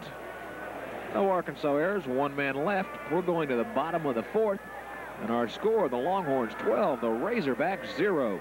We talked earlier about the fact that the winner of this ball game gets an automatic bid into the NCAA. And we can take a look now at the automatic qualifiers who are already in the playoffs. The NCAA tournament, of course, is the big one. The national championship in college athletics comes in the College World Series. It's played in Omaha, Nebraska in early June. And prior to that, there will be 8 regional tournaments. The 8 winners will advance to Omaha. The automatic qualifiers, who have already been announced, are North Carolina, the Citadel, Temple, Delaware, Grambling, Morehead State, New York Tech, William and Mary, South Alabama. That's Eddie Stanky's team, and he's in his final season. He's announced he's retiring. Stanford won the Pac-10, and they have a good ball club. They've been flirting with the national championship the last several years. Florida State was here in Austin at a regional tournament last year. And the upset winner, we said earlier, Indiana State won the Missouri Valley. They qualified directly from there. The at-large selections who've already been named: Miami, Pan American, South Carolina, Wichita State, Arizona State, and Tulane. And Steve is quickly counting the teams. Your regional tournaments: the East tournament will be played at North Carolina. The Mid-East will be possibly at Michigan, depending on who wins the Big Ten. Northeast is at Maine or Delaware. The South tournament is at Florida State. And the 2 West tournaments, the West 1 is at Stanford. The West 2 is at Arizona State. The Central and the Midwest regional sites have not yet been determined. Here's Tom Pagnozzi to lead off for the University of Arkansas. The bottom of the 4th inning, they trail by 12. Now, there have been 18 teams so far getting bids to the NCAA playoffs. They're halfway there. Halfway there. 36 teams will be invited. And out of that 36, 8 will make it to Omaha. There's the next pitch, and it's a strike, 1-1. And if you have never been to the College World Series in Omaha, it is an amazing event. The town literally opens its arms to everyone involved with college baseball. It's a tremendous college spectacle. That ball is lifted out into right center field, and there goes Calvin Schiraldi's no-hitter as Pagnozzi gets a single. Well, he didn't have to worry about it a long time. It came in the bottom of the 4th inning. Will probably also make Cliff Gustafson's decision easier when he decides to take Calvin out and let him rest. Now, the NCAA regionals will be 2 weeks from this week, so there'll be lots of time in between for the teams that do get the bid. Here's the first pitch to Norm Roberts, Arkansas's cleanup hitter. He's 0 for 1. It was a ball. Texas already has some tentative practice games set in case they do get into the playoffs. Next pitch is high, ball 2. There was some discussion that they may have a conference call on Thursday. They'll know more about some of the other tournaments, and possibly then we'll be able to tell some folks what they can do. Inside, ball 3. Actually, what they've done is they've trapped Texas and Arkansas in a situation where they're almost flirting with being illegal, because both teams want to figure that they're going to get bids, and Texas, as you said, has already set some practice games after this tournament's over, and that means they've got games going after their season is technically over, unless they're in the playoffs. Now, Southwest Conference rules allow Texas to schedule practice games if they are still in competition. Right. If they're not in competition, then those games would not be legal. It's a matter of maybe let's try to get together if we're both in the playoffs. Well, I think the situation now for Texas, obviously, with a 12-0 lead here, if they lose this one, the NCAA is going to look long and say, wait a minute here. And all of a sudden the count is 3-2. Schiraldi comes back with 2 strikes. Roberts now has a full count. Nobody out, bottom of the 4th. Texas well in front Arkansas with a man on first.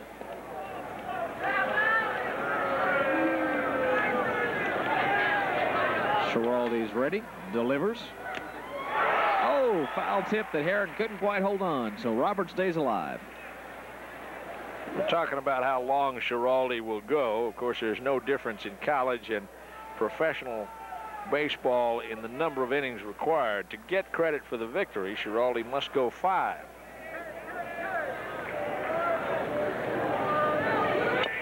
That ball in on the wrist, and that's going to be tough to get anybody.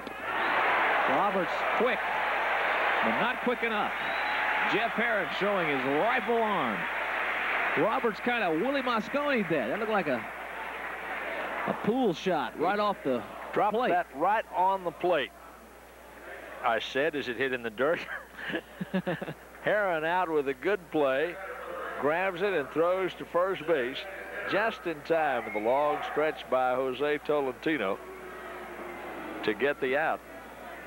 The next batter, designated hitter, Michael Hoggins, batting .299 coming into this game. And he's 0 for 1. First pitch is a strike.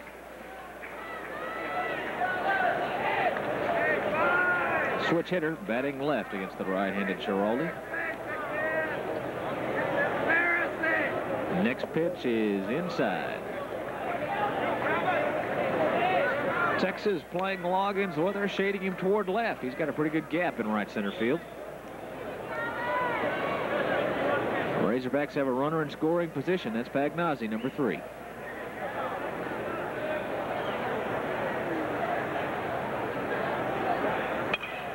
Ball fouled back. 2 strikes. 1 ball. On the Razorback batter. Crowd kind of quiet, but being in Austin, Texas, fairly contented right now.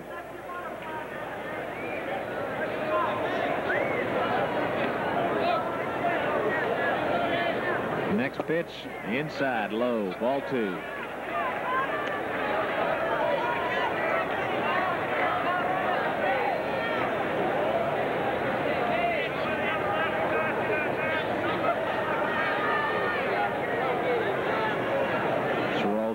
Is ready. Here's the pitch. That ball's line foul. That baby was a hot shot. That went into the Texas dugout down the way. There's Joe Evans, the academic counselor that fell in the Blue Jeans, who became a participant. Unwilling one, I might add. There's Killingsworth. Fellow with a glove on his face. Winners tell jokes, losers say shut up and deal. Texas is ahead 12-0. Oh, that pitch just misses and Schiraldi doesn't buy it. That'll fill it up at 3-2.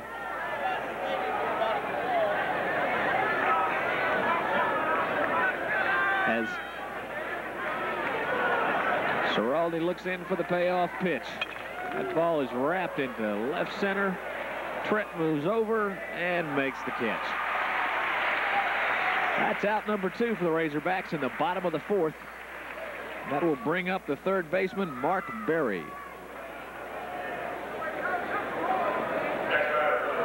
Steve, if the Longhorns do go ahead and earn the NCAA berth, this would be for Cliff Gustafson the 14th time in his 16 years at Texas that he has taken the team into the NCAA playoffs. And been to the College World Series a total of 10 times. Here's the first pitch to Berry, and that's a strike. It would also be his 5th straight Southwest Conference postseason tournament championship. As a matter of fact, if that holds up, only 2 schools will be winners in the 7 years. Baylor won the first 2, and Texas won them all since then.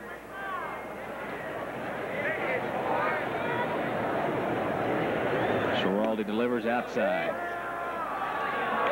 1-1 is the count with 2 out, top of the 4th. Longhorns, 12 runs, 10 hits, and 1 error. Arkansas, no runs, 1 hit, no errors.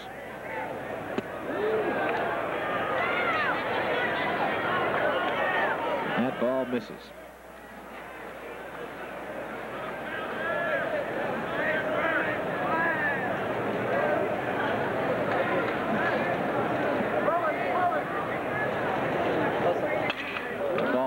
sharply into center field. Trent moves back, though, near the warning track and makes it for the final out in the bottom of the fourth. For Arkansas, there were no runs, 1 hit, no Texas errors, and 1 man left on base. We are now through 4 complete innings. Our score, Texas 12, Arkansas 0. You're watching Southwest Conference Baseball on Home Sports Entertainment.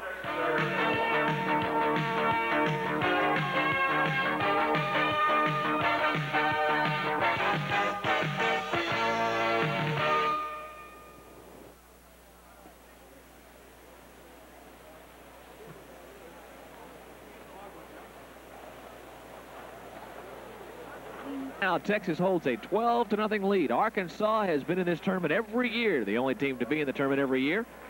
All 7, but they've been a bridesmaid almost every time. They've never won it. They've got a lot of wood to chop tonight. They got a forest to chop to come back in this one. Leading off for the University of Texas, the top of the 5th will be Mike Brumley.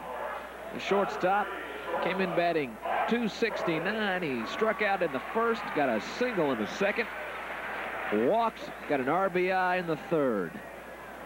He will face Dennis Shanks, the freshman pitcher for the University of Arkansas. He's ready, and that's low for ball 1. Brumley, a junior, has had a lot of pro scout attention, has not had the year he had last year, but it's been a good solid year, and he's certainly shown defensively he's capable of playing pro ball. Swing and a miss. Now leaving the count at 1-1.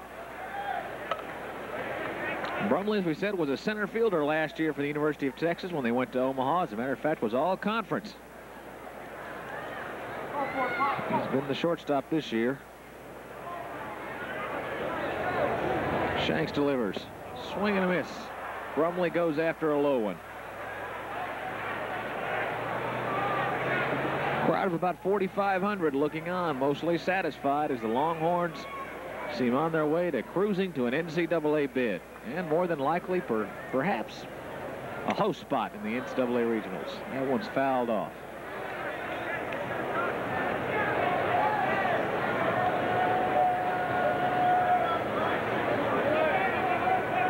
Longhorns have finished 3rd at the College World Series the last 2 years. They'd like to get back there and get another shot. That ball is hit sharply to left field, but Roberts has a beat on it back at the warning track and makes the catch. Nice play by Norm Roberts, who yesterday in the first game, or Sunday in the first game against Houston, when the outfield was very, very wet from a heavy rain, had some problems, but not today. You talk about that 3rd place finish. Texas, during the 10 years Cliff Gustafson has taken them there.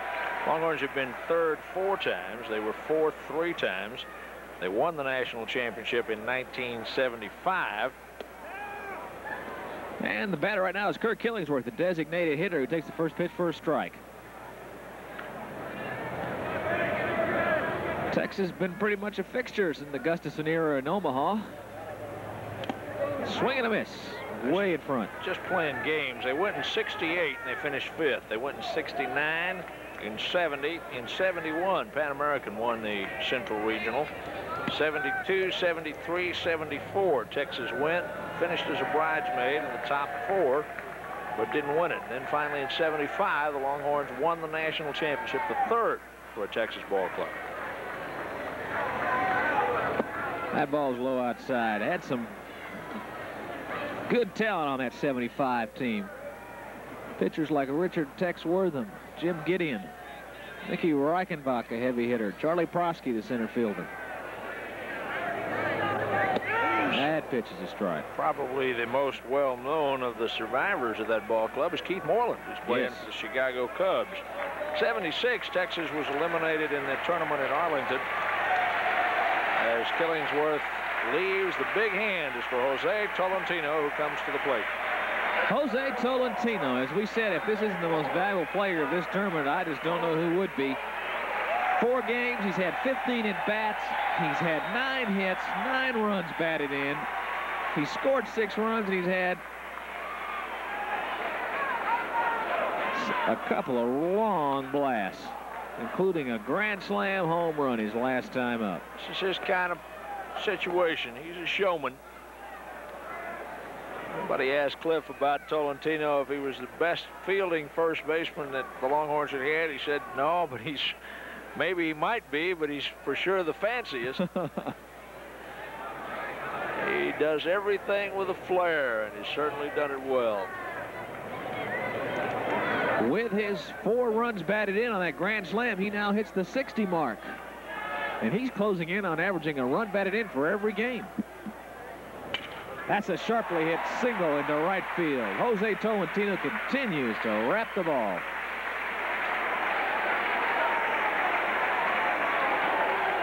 Tolentino is just 2 doubles shy of the school record set last year by Randy Day. And of course, should Texas qualify for the playoffs, he'll have a lot of opportunities to tie or break that record. He may go after even a bigger one than that. Keith Moreland drove in 72 runs, leads the RBI record for Texas in 74 with 72. Tolentino is just 12 RBIs away from that. Jeff Herron, the next batter, 2 for 2 this game, scored 2 runs. That's right, you know, as we said, now Texas is playing in its 65th game, and he's got 60 runs batted in. That's a nice ratio.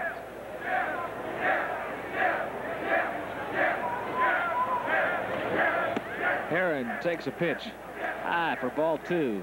Count is 2 balls, no strikes. There are 2 out the top of the 5th. Texas cruising along with a 12-0 lead over the University of Arkansas.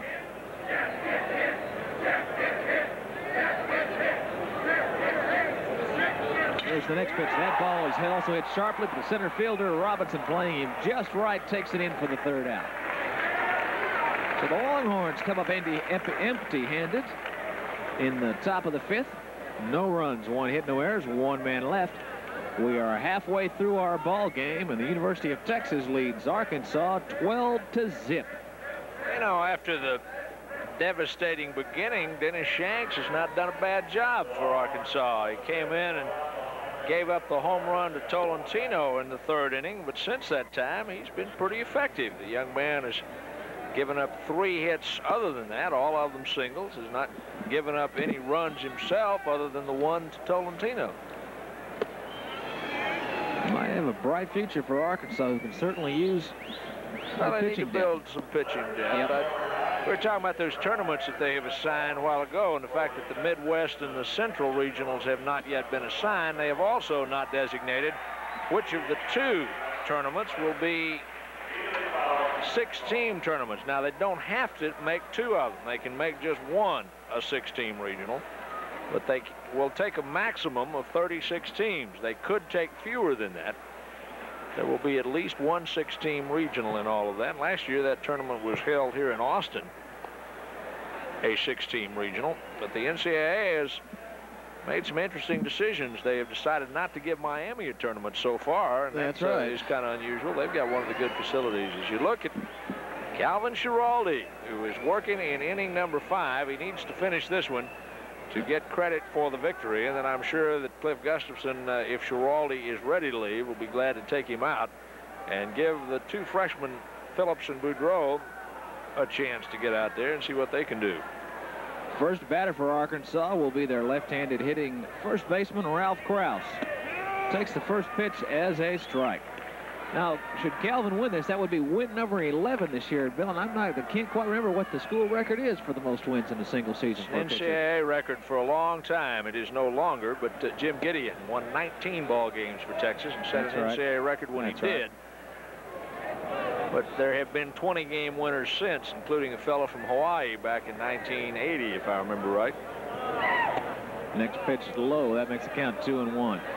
Should Texas win this impressively and get not only the bid, but also a host spot in a regional, last couple of years, there have been some great baseball teams brought into Austin, and if that happens this year, swing and a miss, strike 2, you can watch some great baseball by coming down here. We've seen people like John Elway from Stanford. We've seen Hawaii. We've seen Eastern Michigan, always a good team. Florida State. Here's the next pitch. That ball is lifted out into left field into foul territory, but Denny's there to make the catch for out number 1. Last year here in Austin, we saw Ohio State, Florida State, Eastern Michigan, Oklahoma. Hardin Simmons won its conference tournament. It was here. Texas had the 6-team regional here. And then, as you say, the year before, Mr. Elway was in here.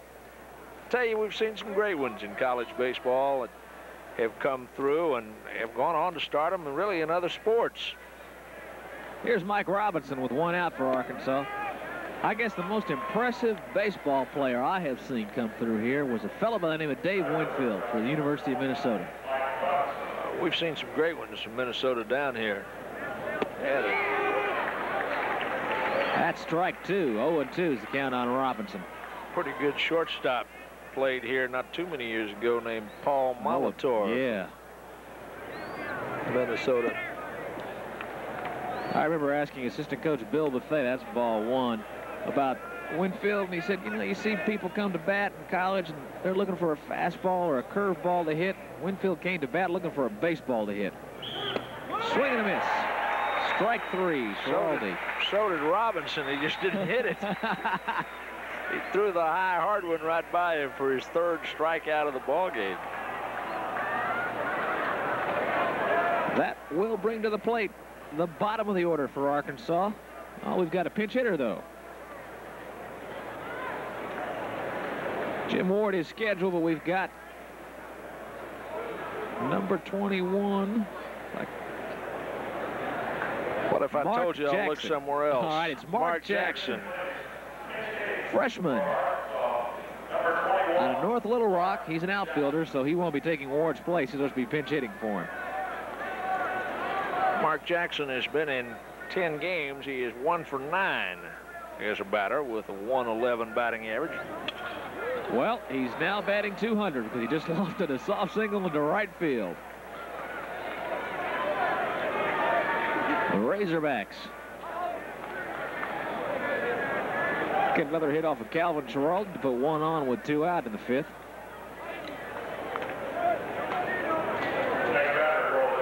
And that will bring the top of the order, Scott Losky. I'd look up Jackson's stolen base statistics, Bill, but when you're behind by 12, I guess it really isn't very important. Losky 0 for 2. Says he runs well in the brochure. He takes high, ball one.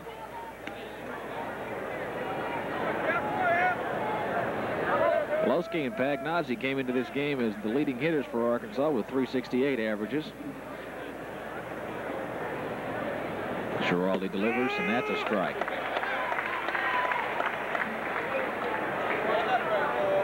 The Razorbacks brought some fans with them. They were doing a lot of suey pig yesterday, but they've been pretty quiet today. It's always one of the neat things in college baseball, or college athletics in general, but particularly so in baseball. That is a solid hit to center field. You're going to have the parents that follow the folks. They're going to come with them wherever they go. Mom and Dad are going to be there to see youngster play. Whether your son is in high school or college or whatever, you're going to try everything you can to get there, see what may be the last game. You never know. Well, that'll bring to the plate the second batter in the Arkansas order. That is number 6, Brett Harrison, their second baseman. He's 0 for 2. He takes a strike. Schiraldi needs one more out to become the pitcher of record. We're in the bottom of the 5th. Texas ahead 12-0. And there it is. Oh, off Schiraldi. Bates has it. Well, you can score that 1-4 to 3. And you can score it Ole Jose at first base because Tolentino was the man who made it happen in the very last analysis. Now that one is going to go off the hand, the pitching hand of Schiraldi here, as he reaches back and hits the baseball. Now Bates grabs it. His throw to first base is down low, but Tolentino again with a scoop at first to dig it out and get Harrison, and that will end the inning. So for Arkansas, no runs once again in the bottom of the 5th. There were 2 hits, and there were no errors, and there were 2 men left on base. We're through 5 complete innings. Texas with a 12-run lead on their way to the NCAA playoffs. And Calvin Schiraldi is now the pitcher of record. I was looking down at the Longhorn bullpen to see if we could see any action, but we're shielded just a little from the Texas bullpen by the end of the grandstand. The crowd beginning to filter just a little bit out as it is drawing on a little over 2 hours into our ball game. But business is picked up. We really kind of moved along after that 8-run third inning when Texas seemed to just really put it away. Arkansas has got a long way to go in more ways than one. They've got 12 runs to come back on, and then they got to go home to Fayetteville after it's all over and sit and wait for an NCAA bid. You take a look down into the Texas dugout. That's AstroTurf that you see down there covering the dugout area. There is a tartan turf around, or tartan surface around as the warning track right there in front of the dugout. We've got a new shortstop, of course, because Jim Ward was out trying to get that guy's number down there. It's going to be Gary Curtis. Gary Curtis, all right.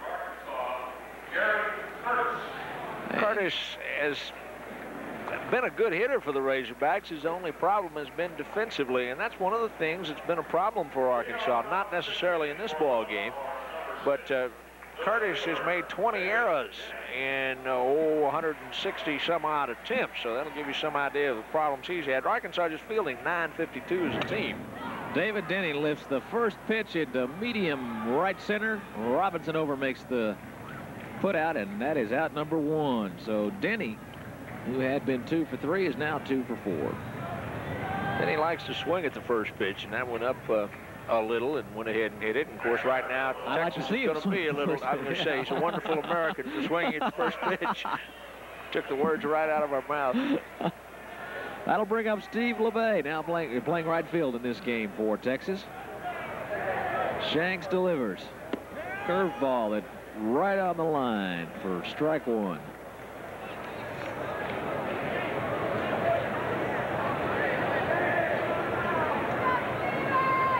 Outfield shading him toward left. Next pitch is a little low. Ball 1.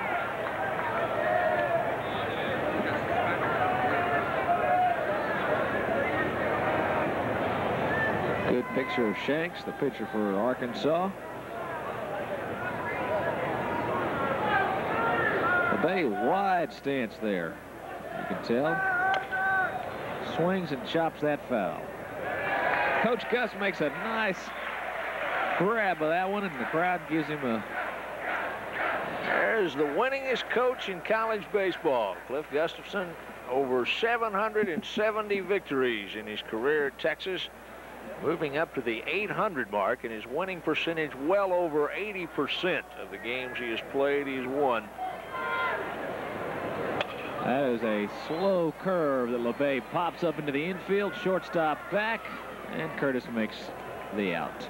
LeBay hit that one right off the fist, and as he started down to first base, you could see his hand stinging as he dropped the bat.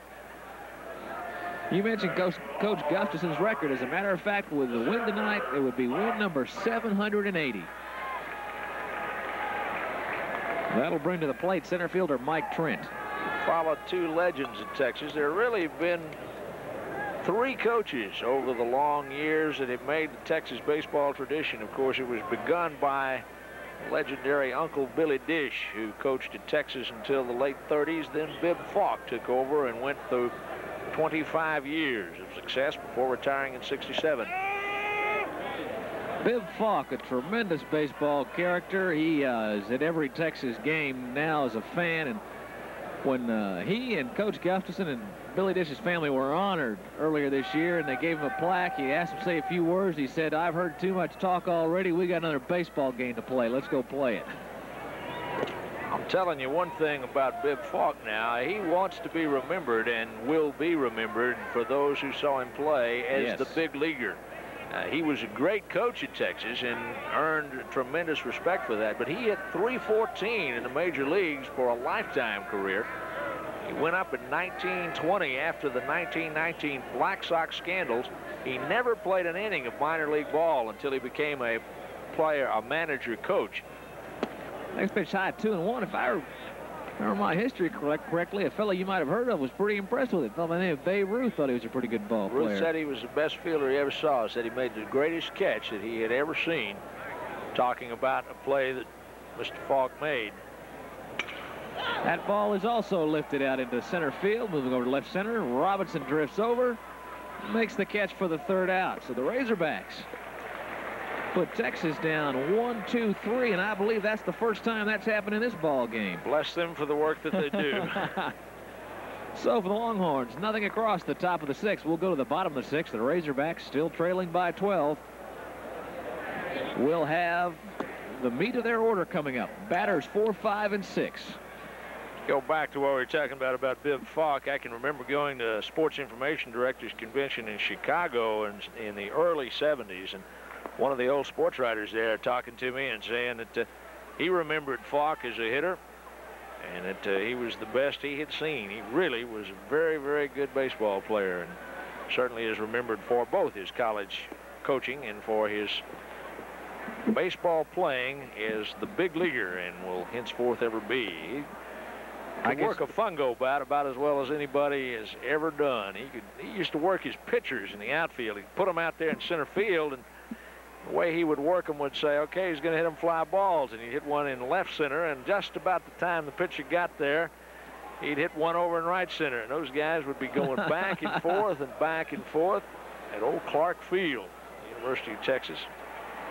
It's in the big time now. This is Dish Falk Field as you get a panoramic view of the stadium, one of the great facilities in college baseball, one of the few AstroTurf facilities, and certainly with the lights in the stands all together, it's made to major league quality, all except for the grandstand. In fact, the playing surface in the facility, lights and all, equal to that of any major league ballpark. It seats 5,000 in the main grandstand, 3 more thousand in the bleachers. Calvin Schiraldi ready to work to Tom Pagnozzi. Pagnozzi, the All-Southwest Conference catcher, and there are a lot of folks thinking maybe he ought to be All-Conference at third base instead of catcher. Point we made a minute ago about Schiraldi, Steve, as we go to the 6th, and that he is still out there. He'll go as long as he wants to, I'm sure. Cliff is not going to risk anything, but if Schiraldi feels good, he's going to go ahead and let him pitch some more. And, of course, with the fact that the regionals are 2 weeks away, there's plenty of time for everybody to rest up. Pagnozzi has a count of 1-1 on him here. This is also an Arkansas ball club that came from a 10-5 deficit up in Little Rock and darn near beat Texas. So Cliff's not going to surrender early. Still got a lot of heat on that ball. That's strike 2. Arkansas has done some run scoring on this season. They're perfectly capable of it, as we saw in the game that they played against Houston in Game 5 of this tournament. And that misses just outside, so says umpire Taylor. Pitcher Schiraldi doesn't agree, but he loses that one once again. That evens the count at 2-2.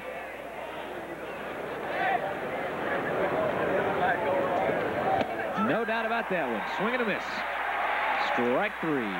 That is strikeout number 4 for Schiraldi. The first out of the bottom of the 6th. Calvin, thanks to a lot of batting by his teammates, had a lot of rest tonight. He now faces the cleanup hitter for Arkansas, Norm Roberts. He takes the first pitch, called strike, right on the inside corner. Great angle out there from the center field camera. You can really call your own balls and strikes from out there. That one's low and away. I was talking last night in the press room to the umpires who would come by, and they were asking if we were televising again tonight. Joe Bob Taylor behind home plate realized he's under the gun. That is over to first base, and Tolentino will take it himself for out number 2. Hey, Al Bill, if you don't think umpires don't know about instant replay, think again. They do. But more often than not, they are found to be correct on the replays. Well, somebody made the point a long time ago about an umpire. If you call home plate just from one pitcher, if you have a game where he throws first pitch to Michael Hawkins, the designated hitter, is high, ball 1. You have a game where he throws 100 pitches, and that would be low for a pitcher. But if you've got one where he throws 100, say an umpire misses 10 pitches, he still made 90. Yeah. It's a pretty darn good score on anybody's test. That ball was inside, ball 2. And you have so many people watching you. Now you have the all-seeing eye of television as well. And that is way outside. Ball 3. 3-0's the count. Schiraldi looking a little tired.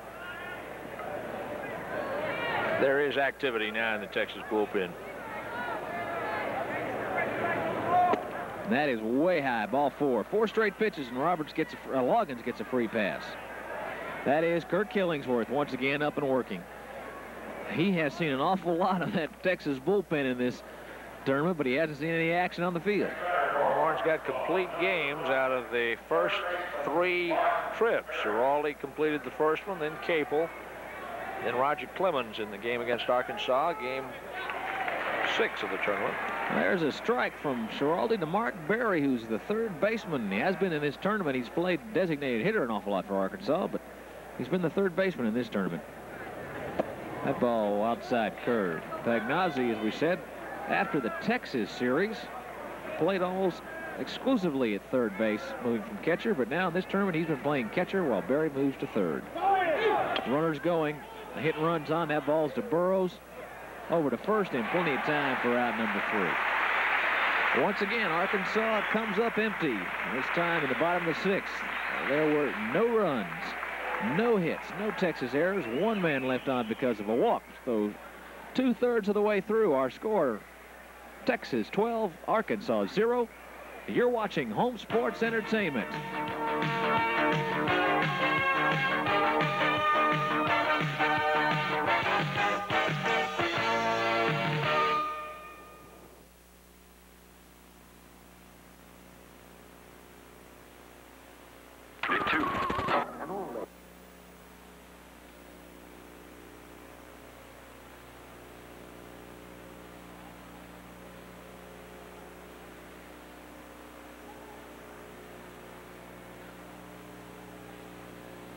How come Ross's 3 innings were a lot quicker than mine?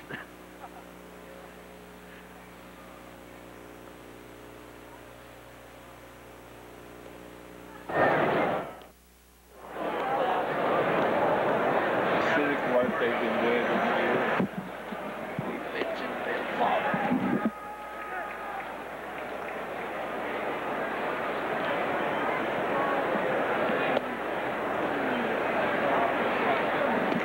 We're back at Disch-Falk Field on the campus of the University of Texas in the Southwest Conference Baseball Tournament Championship ball game. Texas leading Arkansas 12-0. Longhorns with 12 runs on 11 hits and 1 error.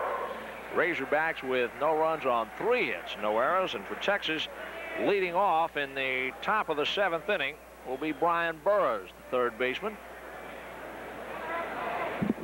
As the freshman Dennis Shanks is still on the mound. Here's the wind, and the pitch rides high for a ball. It's 1 ball and no strikes to Brian Burrows. Burrows 1 for 1 officially. Had a sacrifice, had a bunt, and had a single in the 4th inning. He's driven in 2 of the Longhorn runs. Pitch rides high for a ball.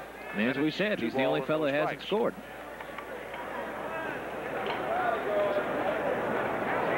Dennis Shanks came in and gave up a grand slam homer to Jose Tolentino that made it 12-0 in the 3rd. But since that time, he's pitched pretty well, giving up only 3 singles through 4 innings. The pitch is a strike call to Burrows, and it's 2 balls and 1 strike.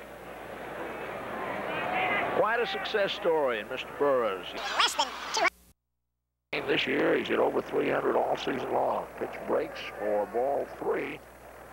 And it's 3 balls and 1 strike. Bill, I spent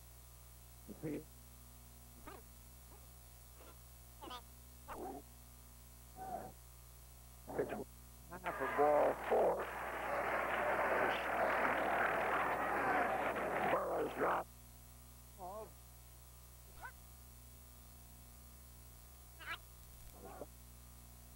They walked in 4 runs with 4 bases loaded base on balls. They have issued a total of 6 walks in the game. Bill Bates, the Longhorn second baseman, has been very instrumental in the Longhorns' attack.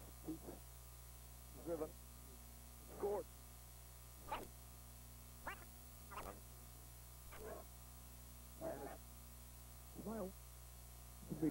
With a 12-run lead at this point, but you're going to have to execute that play somewhere down the line in the playoffs.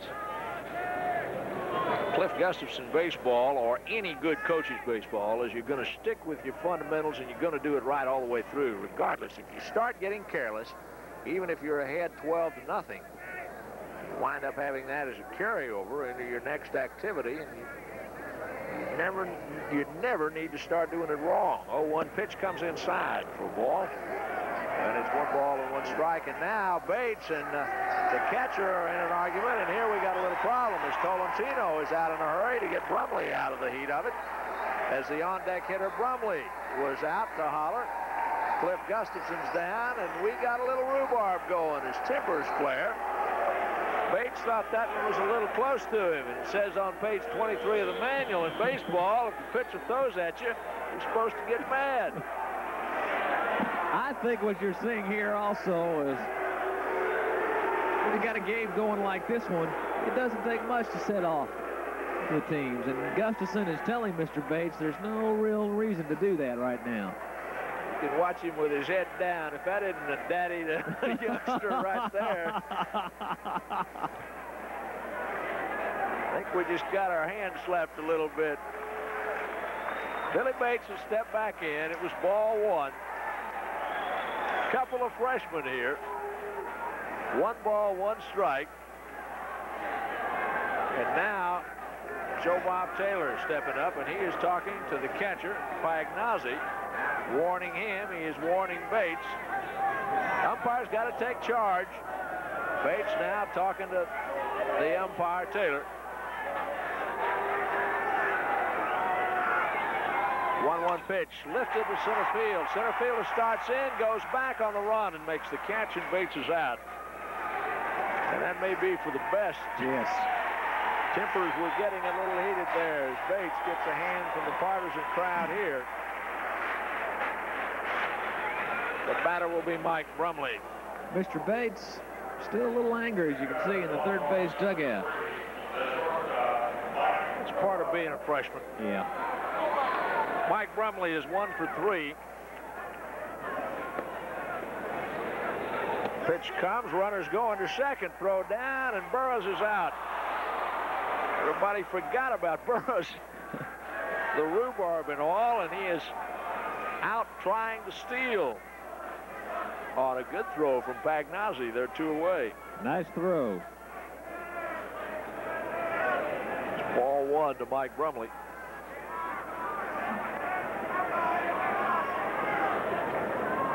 Pitch to Brumley, hit out high to the left side, and foul territory and out of play. Boy, this is an unforgiving crowd tonight. You drop a foul ball and they boo you. 1 ball, 1 strike to Mike Brumley. Going to look again at the pitch to the base. The shortstop right on it with the tag. Burroughs almost got there. Good bang bang play. Good call by the ump right there. 2-6 if you're scoring on that play. 1 ball and 1 strike to Brumley. Pitch is chopped down the first base side. Pitcher's going to take it and go to the bag himself. Nice play by the freshman pitcher, and the inning is over. As in the 7th, there are no runs on no hits, no errors, and nobody left on base. We go to the bottom of the 7th. It is still Texas 12, Arkansas nothing, and we had a little temper as a little of the tension was released there. And again, I think, you know, you do what you see, and it's not been that long since in the majors the other day we had to play where one of the players thought he was thrown at, chased the mound, and youngsters growing up live by example. They see somebody else do that and think, well, if I'm going to be a big leaguer, I need to do that too. And you know, you can certainly see reason when there actually is a pitch thrown, but so often, and in a situation like this, when the pitch just gets away from a guy, you need to back off a minute. Say, hang on here, let's not blow this thing wide open or out of proportion. Somebody can get hurt when you get in a fight. You were talking about a freshman, Bill Bates, another freshman, Shanks, pitching, and you got to figure a freshman's probably not going to have that much control to begin with. And Bates, as we said, a freshman perhaps taking it too personally. And then for Arkansas, the frustration of a 12-run deficit, it was a chance to blow off some steam, too. That's why I think the Arkansas bench emptied so quickly. Well, it's okay. Nobody's hurt. I was impressed with Tolentino. He jumped out there in the middle of it in a hurry to make sure that nothing happened. And you see guys charge out of the dugout. A lot of times they want in the fight, and Tolentino was coming out to make sure that it was not going to happen. There's Kirk Killingsworth taking his warm-up tosses. He is the designated hitter in the game for Texas, but he is also warming now to look in earnest as though he might be coming in for Calvin Schiraldi, who is on the mound here in the 7th inning. Calvin was expected to go 5. He has gone 6, and I'm sure that the fact that he's got a shutout working, he's allowed just 3 hits, and I'm sure he feels good. Otherwise, Cliff Gustafson wouldn't leave him out there. Pitch is a strike to Ralph Krause. Calvin Schiraldi had not had a complete game, 9-inning game, until his next to last start, and he's had 2 in a row. Here's the pitch. That one rides high for a ball, and it's 1 ball and 1 strike to Ralph Krause. Krause had walked, and he flied to left field. And you may have a point, Steve. One of the reasons he may be going longer is to get conditioned to doing that. There's ball 2, 2 balls and 1 strike. During the Southwest Conference campaign, Cliff Gustafson used Schiraldi as the 7-inning pitcher through all of the series until the very end. So going a full 9 innings is something that Schiraldi has not done all that many times. And so that could well be one of the reasons that Cliff is trying to get him as much work as he possibly can here. 3 balls and 1 strike. Which is a strike call, and it's 3-2. Calvin Schiraldi went 9 innings against Texas A&M, the last series in the conference, winning that game 13-4. He opened up the conference tournament with a 4-3 9-inning win over Rice.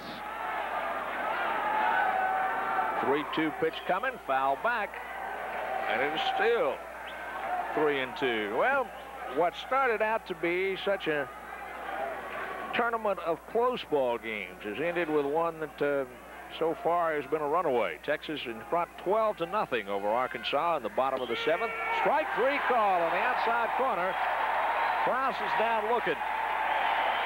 And I think a very good example of just how important this game was to Coach Gustafson and how worried he is Schiraldi's this pitcher. Schiraldi with the fastball, it tailed away from him. Nice pitch. Did it catch the corner? But Schiraldi is pitching with 2 days rest when Texas had people like Kirk Killingsworth, Eric Boudreau, and Wade Phillips rested. But Gustafson was worried enough to send his ace out. First pitch to Mike Robinson is a strike. Here's the wind. The pitch is swung on and missed for strike 2. Schiraldi now has struck out 5 batters and is quickly ahead of Robinson here.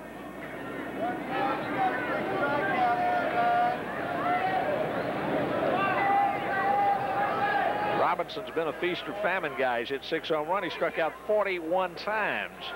There is a ball, 1 ball and no strikes. In 200 at bats, he has had 59 hits, 41 strikeouts.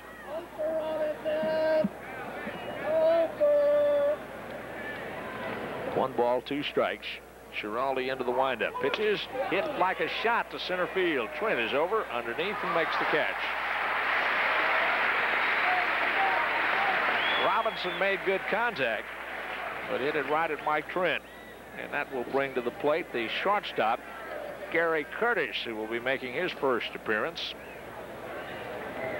Curtis batting .291 on the season. As we said, an excellent hitting shortstop. Had trouble fielding. He's had 2 doubles. There's that center field play. Trent, Texas' best defensive outfielder. Good range. Gets over to it easily. He is usually, if he hasn't been starting, is the fellow that Coach Gus puts in the outfield for defensive purposes in the last inning or 2. 2 out in the bottom of the 7th. Texas leading Arkansas 12-0. Game 7 of the Southwest Conference Baseball Tournament. This is the championship ball game, and that's for real. There are no more ball games left. Double elimination tournament after this one. All but one will have 2 defeats. There's a strike. Curtis is Schiraldi. Rares and fires. I have really been impressed with Calvin Schiraldi's strength, showing here in the later innings with such a short rest. That was one of the big problems for Schiraldi last year. He would throw very hard early and then tail off. And Tony Laird is stepping in to bat, and not Gary Curtis. It's going to ruin the scorebook here. And we're going to have another pinch hitter for Arkansas. Laird on the season at .333. Pitch rides high for a ball. 1 ball and 1 strike. He has served as a designated hitter in 51 ball games. Hit a home run, if I remember right, the other night against Texas when he came in. There's a strike from Schiraldi, and it's 1-2.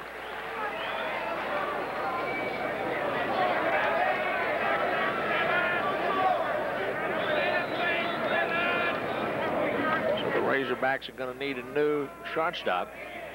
Counts 2 balls and 2 strikes. Pitch is hit out left side. Going for it is Denny. On the run, it is foul. Sliced too far off the bat of the left-handed hitter.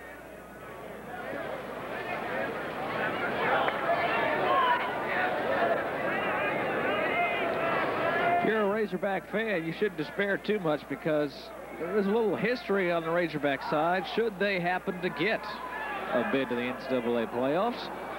They went all the way to the finals in the College World Series one year after finishing second in the tournament, 1979. Next year in 1980, Texas and Arkansas really killed each other off. They played like they have done here to a 7th game. We've been won, but that year the tournament ended on a Tuesday, and the 2 teams had to begin regional competition the following Friday. This year there's an extra weekend between the regionals in this one. Swing and a miss for strike 3. Laird is down, and Schiraldi strikes out his 6th man. Make it, his 6th man in the ball game. Yeah. In the 7th, there are no runs, no hits, no errors, and nobody left. We have played through 7. It is Texas 12 and Arkansas nothing, and as you can see, the Longhorns have 11 base hits. It all fell apart for Arkansas in the 3rd inning. Texas had scored 2 in the 2nd. In the 3rd inning, Texas got 8 runs. They walked in 3 runs and then got a grand slam home run from Jose Tolentino that really has put the ball game out of reach to this point. And for Texas, they're getting a good pitching performance out of Calvin Schiraldi. They have to feel very good about their pitching rotation right now. Calvin Schiraldi, Mike Capel, and Roger Clemens. Now, Clemens lost last night or Sunday night, but he had a 5-hitter. He pitched very well. So they have to feel they have 3 solid starters going into the playoffs. I got to feel that Arkansas, too, has gotten something out of this because they've gotten a good job with the freshman. He's come in and pitched really very well. Dennis Shanks came in. He did give up the home run to Tolentino, but it was an opposite field hit. It was hit well by Tolentino, but Lord of mercy, who stopped Tolentino yet in this tournament? You were talking about him earlier. Let's talk a little bit about that guy. Jose Tolentino, the junior college transfer, 9 hits, 9 runs batted in this conference tournament. He's Texas leading hitter. Any category you want to name, he's leading. He needs just 2 doubles to make 29 to tie the school record. With all the games Texas may have left, he should make that easy. He's got a good chance at it, as the Longhorns, of course, have the NCAA playoffs looming ahead, and they've got some practice games set even this weekend prior to that competition. We're just about ready to get back to action. The University of Texas trying to advance on their 12-run lead. First batter is Kirk Killingsworth, who swings and misses at the first pitch, and it's 0-1. Killingsworth has batted as the designated hitter in this ball game, and he is 0 for 4. He has struck out twice. He has flied to center field, has grounded into a fielder's choice.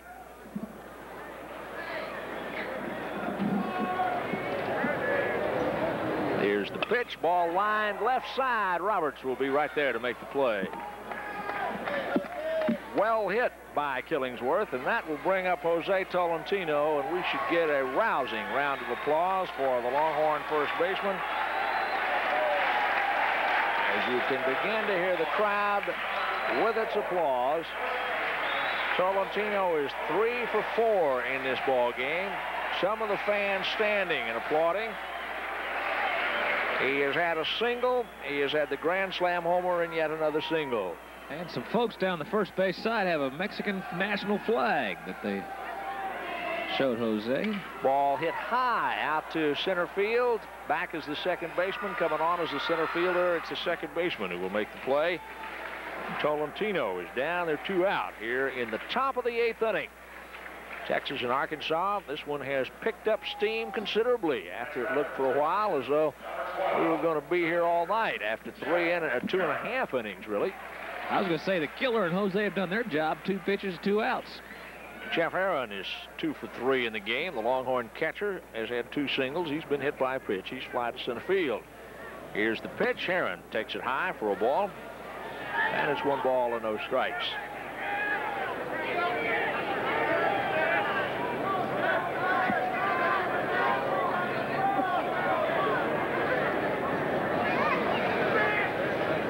Here's the pitch. That one popped up. Right side, first baseman's calling. He's underneath. He's got it. And the top of the 8th ends in a hurry for Texas. 4 pitches for Dennis Shanks. Make it 5 pitches for Dennis Shanks. And he has gone with no runs on no hits, no errors, and nobody left as we go to the bottom of the 8th. It is still Texas 12 and Arkansas nothing.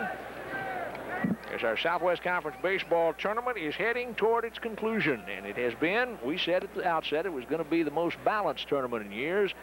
Well, let's look back at it, Steve, and take a look at what has happened since it all began. Rice Owls are really a tough luck ball club. First of all, in the first game, Arkansas defeated the University of Houston.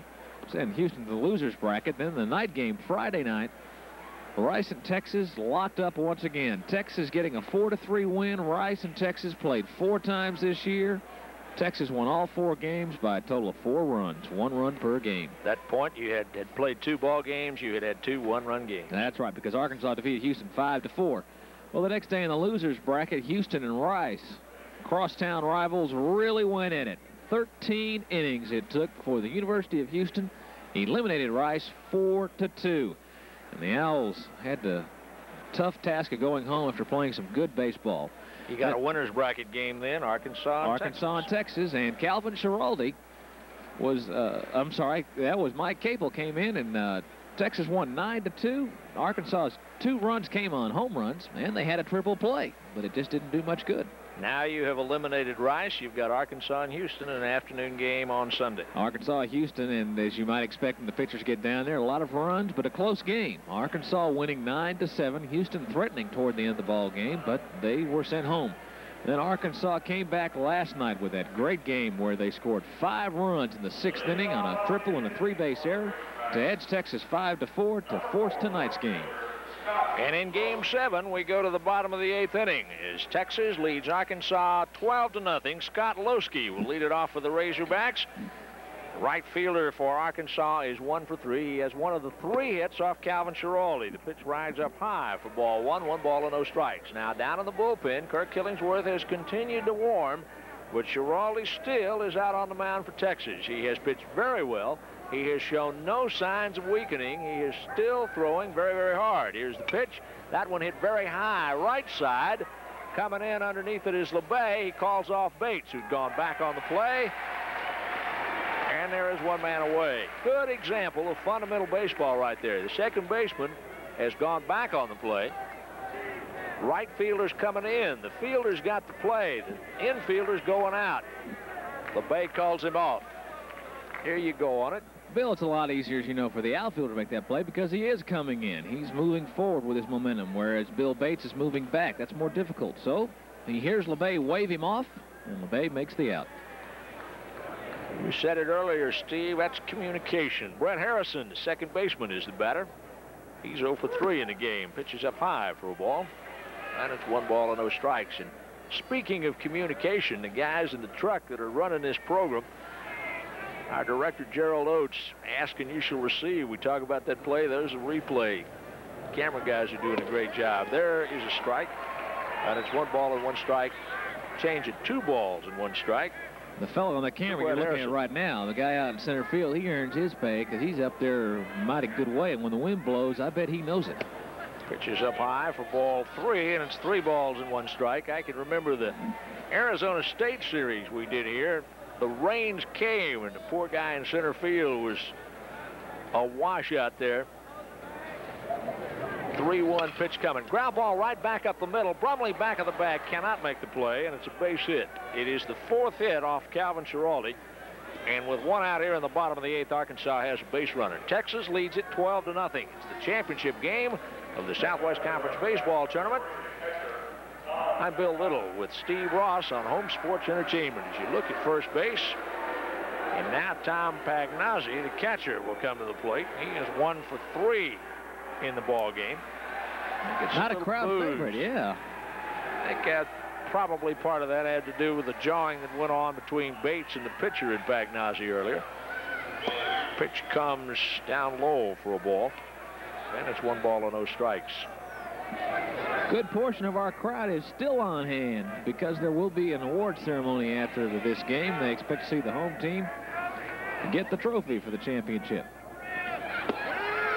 Pitch is a strike call. Pagnozzi comes from baseball territory. He is from Arizona in Tucson. He played at Central Arizona Junior College. 1-1 pitch coming. Ball is swung on and missed for strike 2, and it's 1 ball and 2 strikes. I guess the most impressive thing about Schiraldi right now is not only the velocity his ball still has, but the movement it has. He's still moving it up and down and in and out. Here's the stretch. The pitch misses wide for a ball, and it's 2-2. Norm Roberts would be next. Arkansas right in the teeth of its order, with the Razorbacks with a long way to go. Texas leads it 12-0.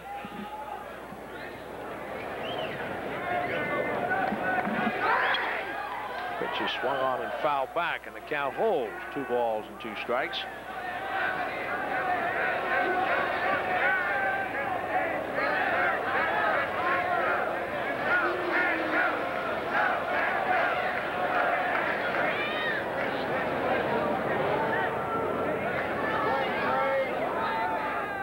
Timeout call now as Pagnozzi steps back.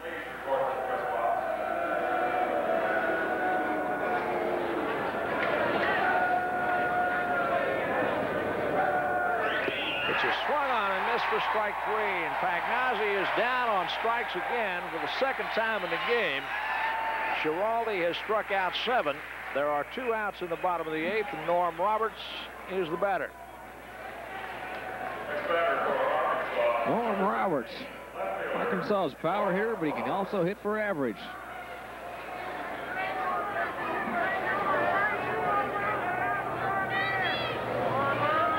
Here's the pitch. There's a strike called, and it's 0-1. Been handed a note that says Texas hosts regional with a win, so maybe the baseball committee had another vote. Pitch is high for a ball. Got a call and said it was 12-0. What do you want to do? Well, they appealed, Bill, and they gave him a strike. Said he went around 0-2. There's the first base umpire that Texas appealed to. That is Ken Eldridge. Pitch is wide for a ball. 1 ball and 2 strikes.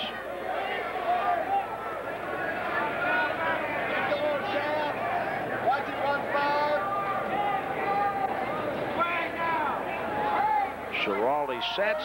Pitch is high for a ball. 2 balls and 2 strikes.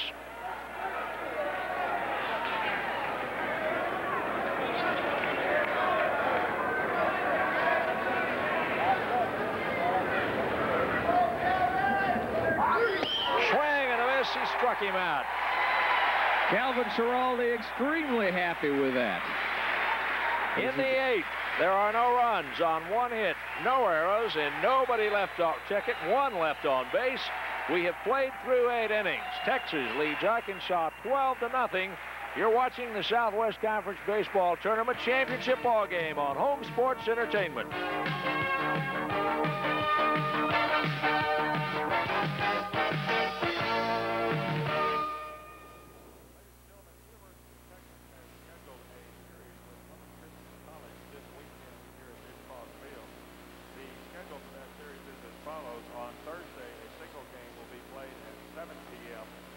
Friday at 5 o'clock, a doubleheader. No game on Saturday, but on Sunday, a single game at 2 o'clock. It's a 4-game set with Lubbock Christian College this weekend. Thursday at 6, Friday 5, Sunday at 2. He's already done that. Then don't play the eyes.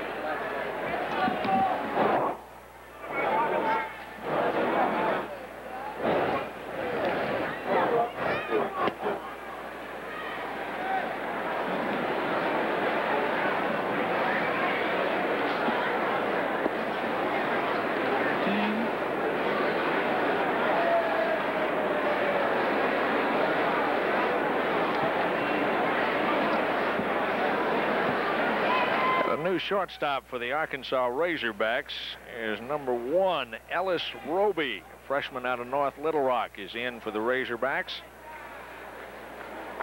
He is replacing Laird, who pinch hit. That was in the 7th inning. He has played now. Yeah, he's A-frame. We didn't get him introduced a moment ago. David Denny is the batter. First pitch is down low for 1 ball and no strikes. So Arkansas has used 3 different shortstops in the game. Denny is 2 for 4. All of the scoring in this game came in the first 3 innings. Pitch is up high for ball 2, and it's 2 balls and no strikes. Texas got 4 in the 2nd inning, 8 runs in the 3rd, including a grand slam homer by Jose Tolentino, their cleanup hitter. And the man on the mound, young freshman Dennis Shanks, gave up that home run. nice picture of Coach Gus looking at their pitcher, Shanks. There's that slow, like knuckle curve, sinker, whatever you want to call it. It's been working for Shanks the last 5 innings especially. That one rode up high for ball 3. He has walked 1 man. He's allowed just 4 hits since coming in, but one of them was the big circuit blast by Tolentino. 3-0 pitch on the way. Strike call to David Denny, and it's 3 balls and 1 strike.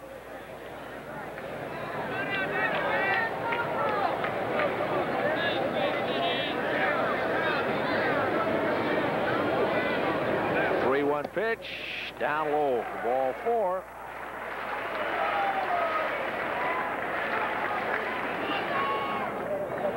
That will bring up Steve LeBay, the right fielder, who is 0 for 2. He walked, had a sacrifice fly to drive in a run, but he's popped out to the catcher and flied out to the shortstop. Texas with the lead man on in the top of the 9th, leading Arkansas 12-0. Pitch is wide. Catcher Pagnozzi has to block it. Throw down to second as the runner moves over, and he's safe. It'll be a wild pitch as it bounced in the dirt. Pagnozzi did all he could to keep it from getting by.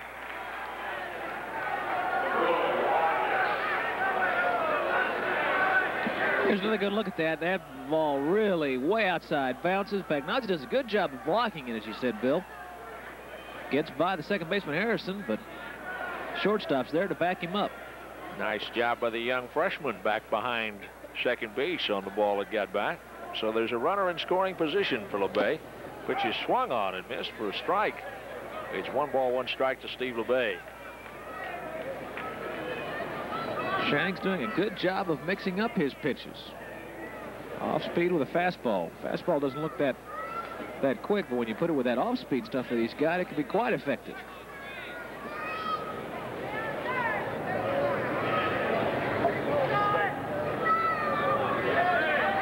Here's the stretch.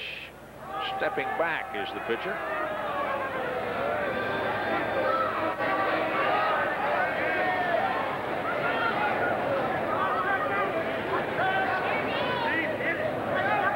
Now he's ready, delivers line drive, left field, base hit, run's going to score. LeBay is going to go to second with a double.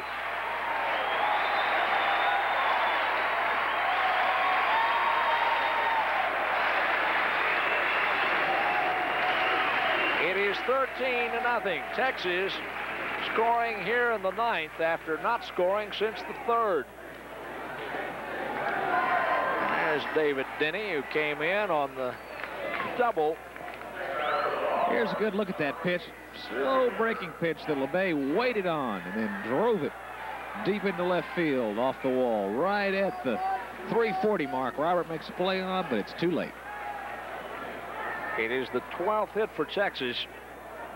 And with nobody out, there is still a man in scoring position, this time for Mike Trent, who is 0 for 3, walked and scored a run in the 3rd inning. But then who didn't? Texas scored 8 runs in that frame. There's ball 1, 1 ball and no strikes. Matter of fact, Mr. Tolentino scored twice in that frame.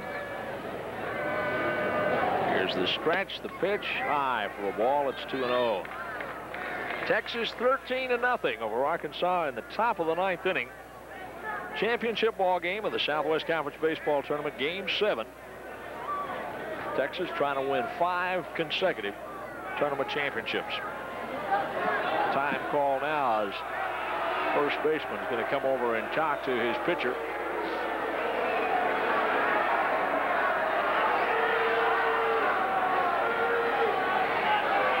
That's Shanks and Krause. There's Cliff Gustafson. Just soon get this thing over with. And now Joe Bob Taylor is going to go out and break up the conversation. Kind of an interesting visit. Yeah. Krause and the pitcher just walked off behind the mound toward the first base side as if they were Maybe Ralph was asking a while. Maybe Ralph was asking Shanks where they were going to eat after What's the ball happening game. at the Hilton tonight, gang? 2-0 to Mike Trent. Here's the stretch, the pitch, inside for ball 3, and it's 3-0. Now Shanks had pitched 7 2/3 innings in 3 previous appearances. That was his total work all year. He came in the 3rd of this one and is working now in the 9th. So you can tell that the young man has gone farther than he had before. Pitch comes inside for ball 4, and he has walked Mike Trent. They're 2 aboard. That's right, because those 7 2/3 innings were stretched over 3 games. So he's gone away. This is probably it. Norm's probably going to come out and take him out. Comes the Arkansas coach, Norm DeBryan, who, despite the boos that the Dish Park Field crowd is giving him right now, is one of the really nice guys in college baseball and one of the superb coaches in college athletics. He was named Coach of the Year in the Southwest Conference by the Associated Press after he turned around a season that looked like it might be disastrous for the Razorbacks. They had lost 6 games when Texas left there. They wound up losing only 2 more the rest of the season in conference campaigning. And Joe Bob Taylor is going to go out and talk to Norm, and they're going to make a pitching change. They're going to go to the bullpen, and the young freshman is going to come out here in the 9th inning. But it bodes well for the University of Arkansas. A young team in the field. It's a young pitcher who's done a good job. He's got a good future at the University of Arkansas. And a new pitcher coming in for the Razorbacks now. It's Tim Dietz. Well, he who began it is the man who ends it. Dietz pitched on Saturday night against Texas. He was the starting pitcher in that ball game. That was that 9-2 loss for Texas. Dietz from just a freshman. He's from Tulsa, Oklahoma, Tulsa Hale High School. He's 6-3 on the year. He's been in 13 ball games. Has been in only 4 games in relief. He had started 9 games, 58 1/3 innings he had pitched. He had walked 27 and struck out 27 during that time. As we said, he's a freshman from Tulsa Hale High School. Actually, he's a freshman redshirt. He had an arm injury. Laid out his first year. It's all conference, all city, all metro, all state. Starting pitcher for a team in the Oklahoma All-Star game. See his motion there as he comes from the right side. Big kid, 6'3", 200 pounds. We were talking earlier about the age of this Arkansas team, Steve. Of the suit-up squad here in the conference tournament, they have only 2 seniors on that team. Scott Losky, who has played regularly, and Charlie Corbell, who is one of the pitchers. Otherwise, it is an underclassmen squad entirely, so they will be back. And they are not through in 1983. Razorbacks hopeful of getting a playoff berth, although right now they trail Texas 13-0 in their bid to get the automatic qualification from the Southwest Conference. Brian Burroughs, the 3rd baseman, is the batter. Burroughs is 1 for 1. He has walked twice, has had a sacrifice bunt. He's driven in 2 runs for Texas.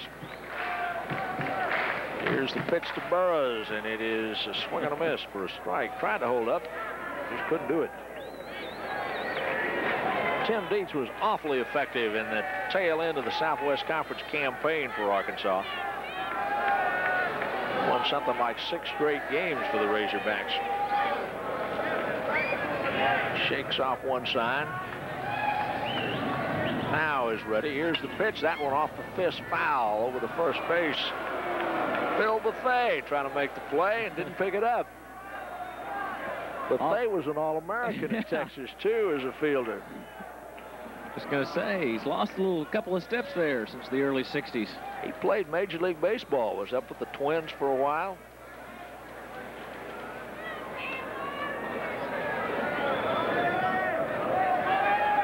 0-2 the count to Brian Burris. Here's the stretch. Pitch, swing, and a miss. He struck him out. He just blew that one by him. That is the fourth strikeout for Arkansas pitching. The batter is Bill Bates, Longhorn second baseman. He gets some nice hands as he comes to the plate. He's 2 for 4, has driven in a couple of runs, was on base the first 3 times he came to the plate. Bluff of the runner at second. The pitch to Bates comes inside, and now we're going to have some problems as that ball got away. And coming out again, we got some folks that are going to try to discuss all of this. Bates was the man earlier who took a pitch inside. And now Tim Dietz is, or rather Mark Berry is coming after Bates, and the umpire saying, you go back over there where you belong. Cliff Gustafson talking to Bates as he comes in. And Bates walking away from Gustafson now.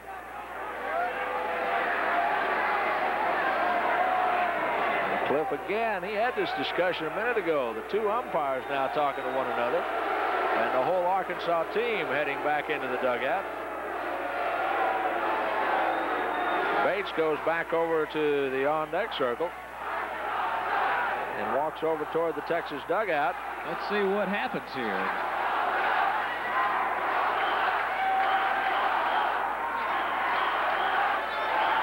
Trying to cool down a little bit now. Yeah. Schiraldi will get up and do some throwing now. Just looking toward the dugout.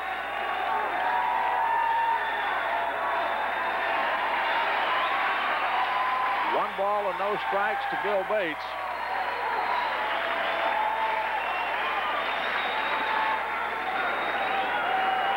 Well, the most frightening part of that was Mr. Bates didn't let go of the bat when he started to go out there. I'm sure he just forgot he had him. 1-0 pitch coming. The runners moved up on the play as it was a wild pitch through all of that. LeBay went to third. Trent went to second base.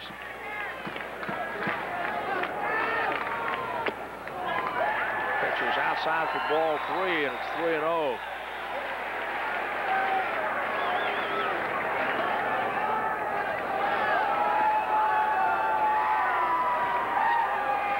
Pitch coming down low for ball 4. Bates is walked. Texas has the bases loaded with 1 out here in the 9th inning. Longhorns with a 13-0 lead and now threatening for more.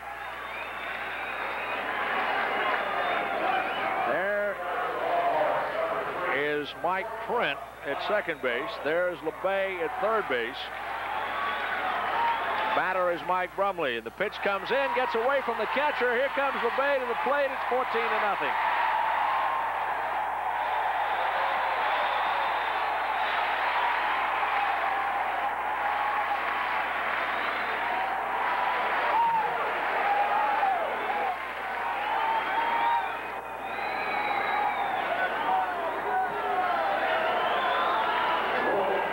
Well, we still have only 1 out.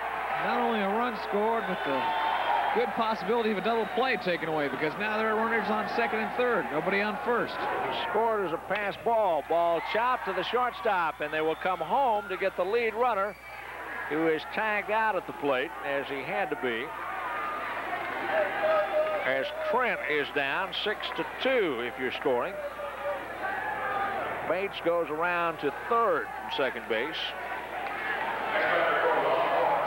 Brumley is on at first base on the fielder's choice.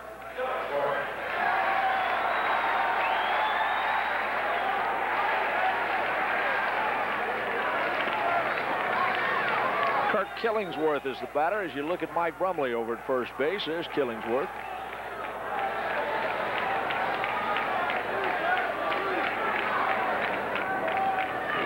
for 5. The DH for the Longhorns, struck out twice, flied out twice, grounded into a fielder's choice, and now calls time as he steps back. There are 2 outs in the top of the 9th.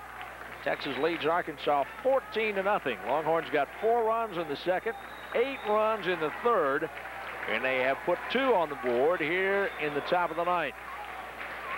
Here's the stretch by Tim Dietz. The 3rd Razorback pitcher is down low for ball 1. It is 1 ball and no strikes. A game now just over 3 hours old. Calvin Schiraldi up and loosening up out in the bullpen area. Swing and a miss. Killingsworth going for all of it with that one. There's 1 ball and 1 strike.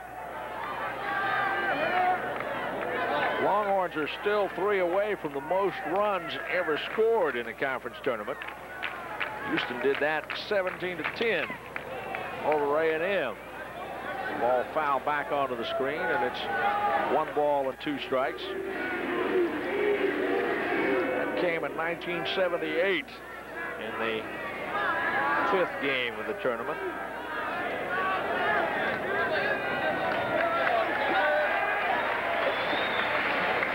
One-two to Killingsworth. Here's the stretch. Pitch, ball line, 1 hopper. Second baseman knocks it down. He'll have the play at first in time. So in the 9th inning, Arkansas puts Texas down, but not before the Longhorns have scored 2 more runs. They did it with a base hit. There were no errors, and there were 2 men left on base. We go to the bottom of the 9th. Texas now leads Arkansas 14-0. And the Longhorns are on their way to the NCAA playoffs. As you look at Cliff Gustafson, he's talking to Al Lundstedt, the business manager of athletics for the university. Clint Thomas, the pitching coach for Texas, standing alongside. As you see some of the fans with the Texas flag in the background. And I'm sure that what Mr. Lundstedt and Mr. Gustafson were talking about is the fact that Texas will be hosting a regional tournament. The Longhorns winning this tournament. So in 2 weeks, they'll have one. As you look at the Texas flag and the centennial flag of the university, we talked about the fact that the University of Texas is 100 years old in 1983. A panoramic view of Dish Falk Field as Calvin Schiraldi returns to the mound in an effort to complete a shutout. As he leads here 14-0. Razorbacks in the bottom of the 9th inning will have Loggins, Berry, and Krause, the 5, 6, and 7 hitters, coming up against Calvin Schiraldi. You mentioned Clint Thomas, the pitching coach, who has to be one happy man right now. Schiraldi is just 3 outs away from giving Texas its 4th complete game in this tournament. That's what you got to have if you're going to go far in NCAA competition. The defense was a problem last night for Texas, but the pitching has been everything that it was programmed to be and touted to be prior to the season. Everybody thought the Longhorns pitching would be the thing that carried them, and in this tournament it's been very good. Mike Loggins, a switch hitter from the left side. The pitch is outside for a ball. It's 1 ball and no strikes. He is 0 for 2. He has grounded out, flied to center, and has walked.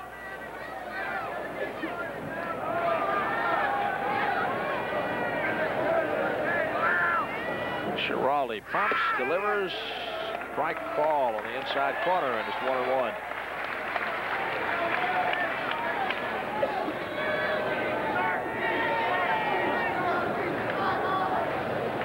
One pitch coming, swing and a miss for strike 2, and it's 1 ball and 2 strikes to Mike Loggins.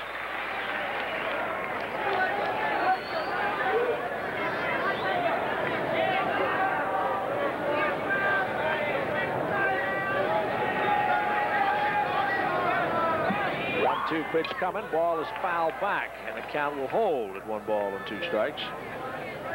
Arkansas would dearly love to get on the scoreboard, at least here in the bottom of the 9th. Well, Schiraldi so far has allowed 4 hits. Razorbacks had 3 men on in the 2nd inning for a very brief time. They had loaded the bases, but an overrun at 3rd base resulted in a rundown to cut down that lead runner. Otherwise, they had a runner in the 4th, 2 in the 5th, 1 in the 6th, and 1 in the 8th. Pitch is outside for a ball. It's 2 balls and no strikes. And there is Clint Thomas, Longhorn pitching coach, right there with Cliff Gustafson. Howard Herrera, the student assistant coach, down seed. Ball hit right side. Coming in is LeBay. Drifting over, he'll make the catch. And that is not LeBay. That is Bud Ray, who is out in right field. Check to see if we have anybody else. Any other difference out there? I think. Let's see. That still looks like Trent out in center. That is Bud Ray, though, another junior college transfer. I am not a genius. Bud Ray is a right-handed thrower, and LeBay is a left-handed thrower. Pitch is swung on by Mark Berry and fouled away. For strike 1. Berry's 0 for 2.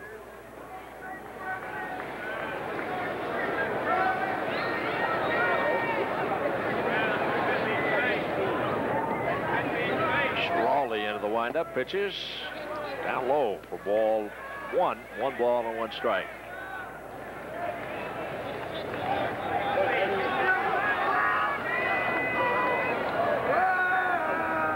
Swing and a miss for strike 2.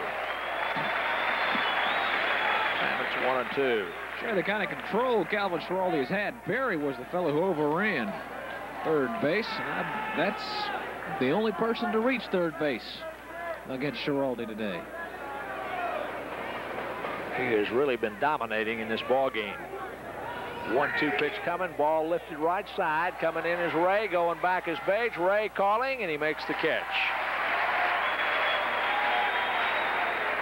There are 2 away. It is down to the last out. Ralph Krause, the first baseman for Arkansas, is the batter. Here's our look at our new right fielder, Bud Ray, making the same kind of play Steve LeBay made an inning or so ago. Bates going out, Ray coming in, Ray calling him off to make the catch.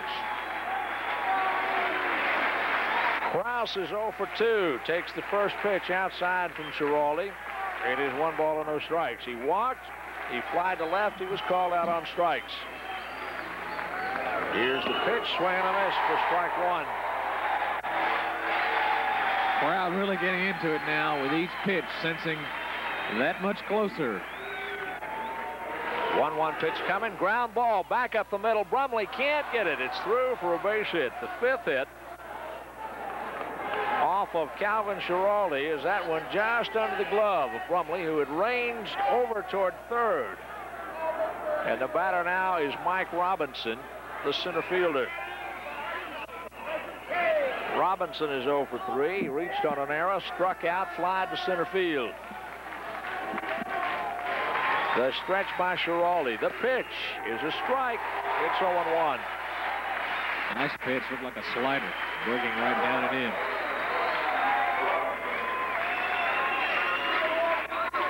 It'll take it down.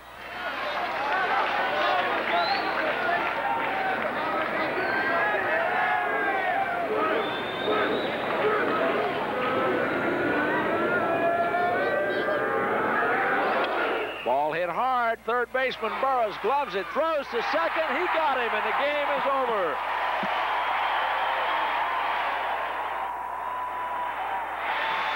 The Southwest Conference Tournament in 1983 is history. The Texas Longhorns are the champions, as the Longhorns have won here, defeating the Arkansas Razorbacks. The final score, Texas 14, Arkansas nothing. We'll be back.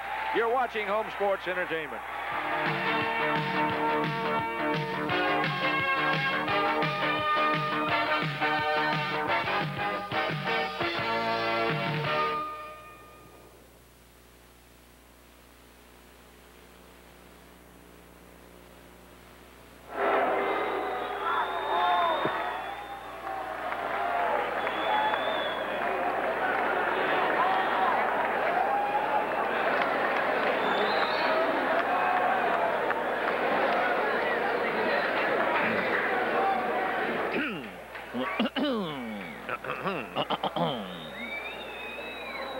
Heck no.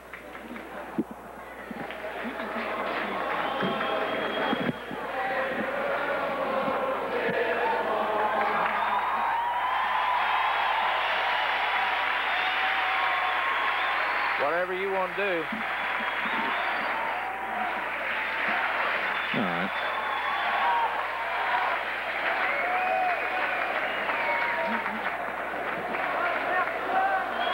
Okay. Okay.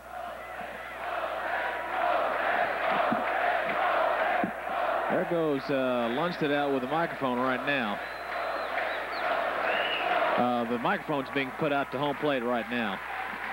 Ladies and gentlemen, we direct your attention to the home plate area of the field for the presentation of the championship trophy and the naming of the outstanding player of the 1983 Southwest Conference Tournament.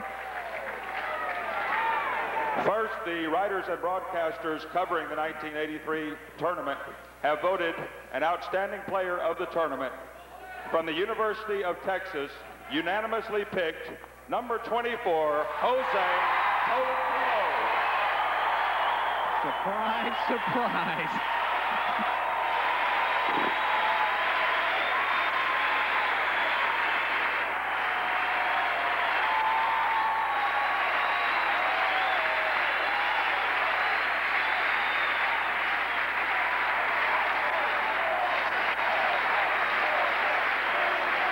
Now, ladies and gentlemen, we direct your attention to home plate, where Dr. L.O. Tom Morgan, chairman of the Athletic Council of the University of Texas, will present the 1983 championship trophy to Coach Cliff Gustafson and the University of Texas Longhorns.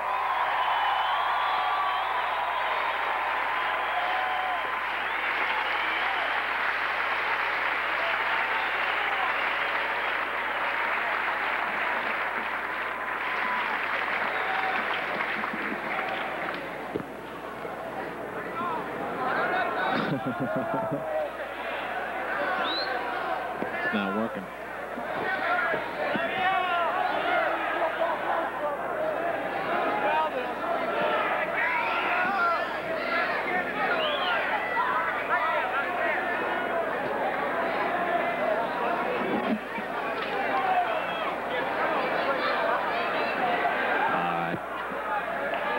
You can throw it back. I guess we're all right, yeah. Just whenever you want to. That's Dr. L.O. Tom Morgan, the University of Texas Athletics Council, giving the University of Texas the championship trophy for.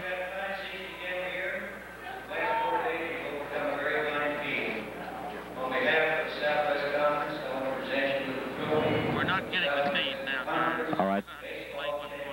That's Dr. Morgan, who said giving Coach Cliff Gustafson the 7th annual championship trophy from the postseason conference tournament. The 5th straight year the University of Texas has won it. Coach Gustafson giving it to Mike Capel. He'll try to make a couple of words here. We're not sure whether we can pick it up.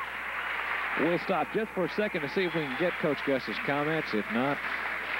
Thank you very much. I'd like to take this opportunity to also congratulate a very fine Arkansas Razorback team.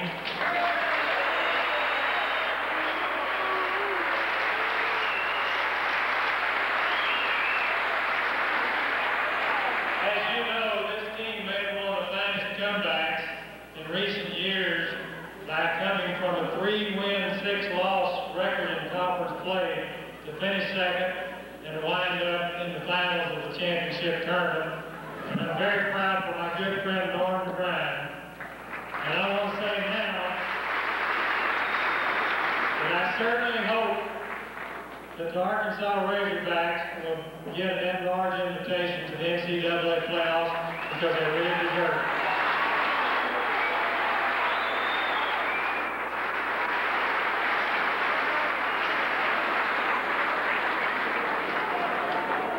Also, I want to pay a special tribute to our team for coming back after a disappointing loss last night to win tonight.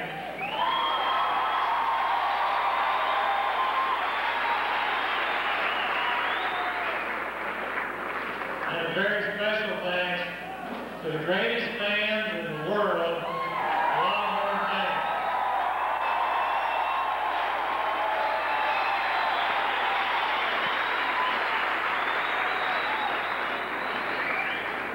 On behalf of the entire coaching staff and the squad, we thank you and would like to invite you to give us your great support in the NCAA regional tournament, which will be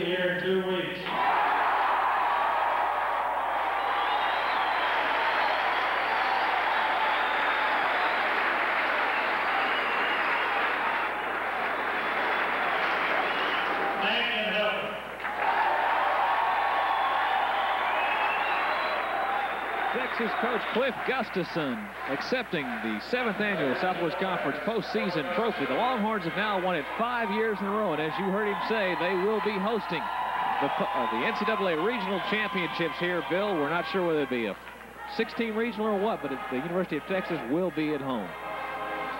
Well, as they play the Eyes of Texas in the background, and one of the things that Texas has fought for was hosting a tournament because it's an easier route to Omaha.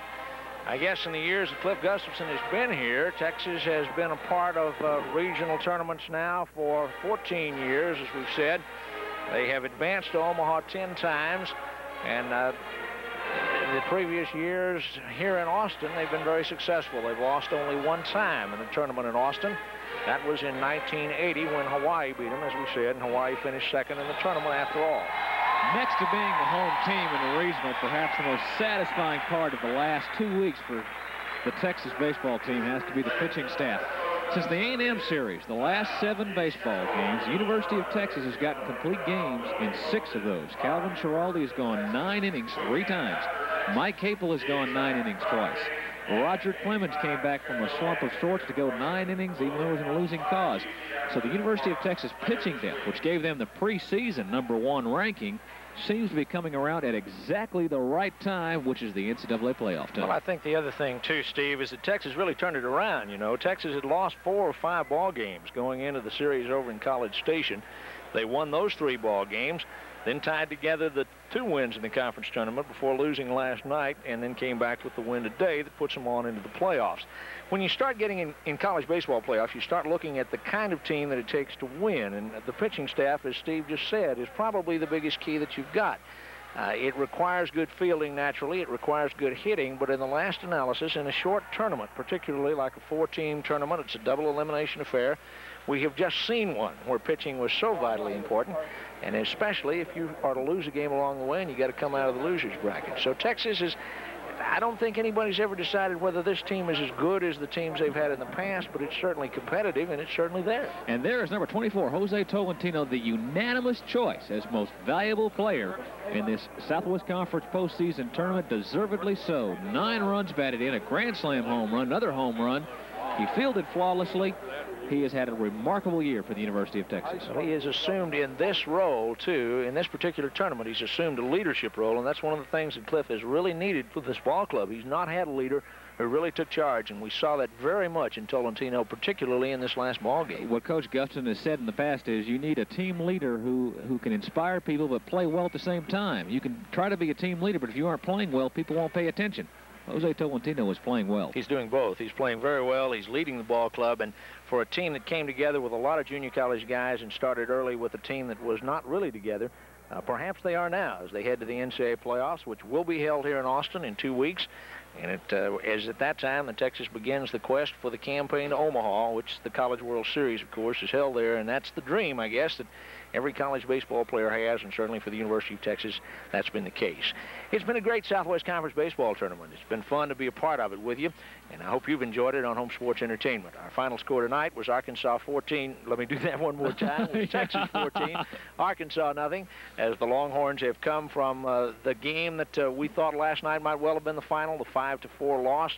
They won this one going away with a great pitching performance from Calvin Schiraldi, and Texas goes to the NCAA playoffs once again, 14th time under Cliff Gustafson. For Steve Ross, for our director, Gerald Rhodes, for the folks in the truck, and the people behind the cameras who have made all the pretty pictures possible, I'm Bill Little, and we thank you for being part of Home Sports Entertainment.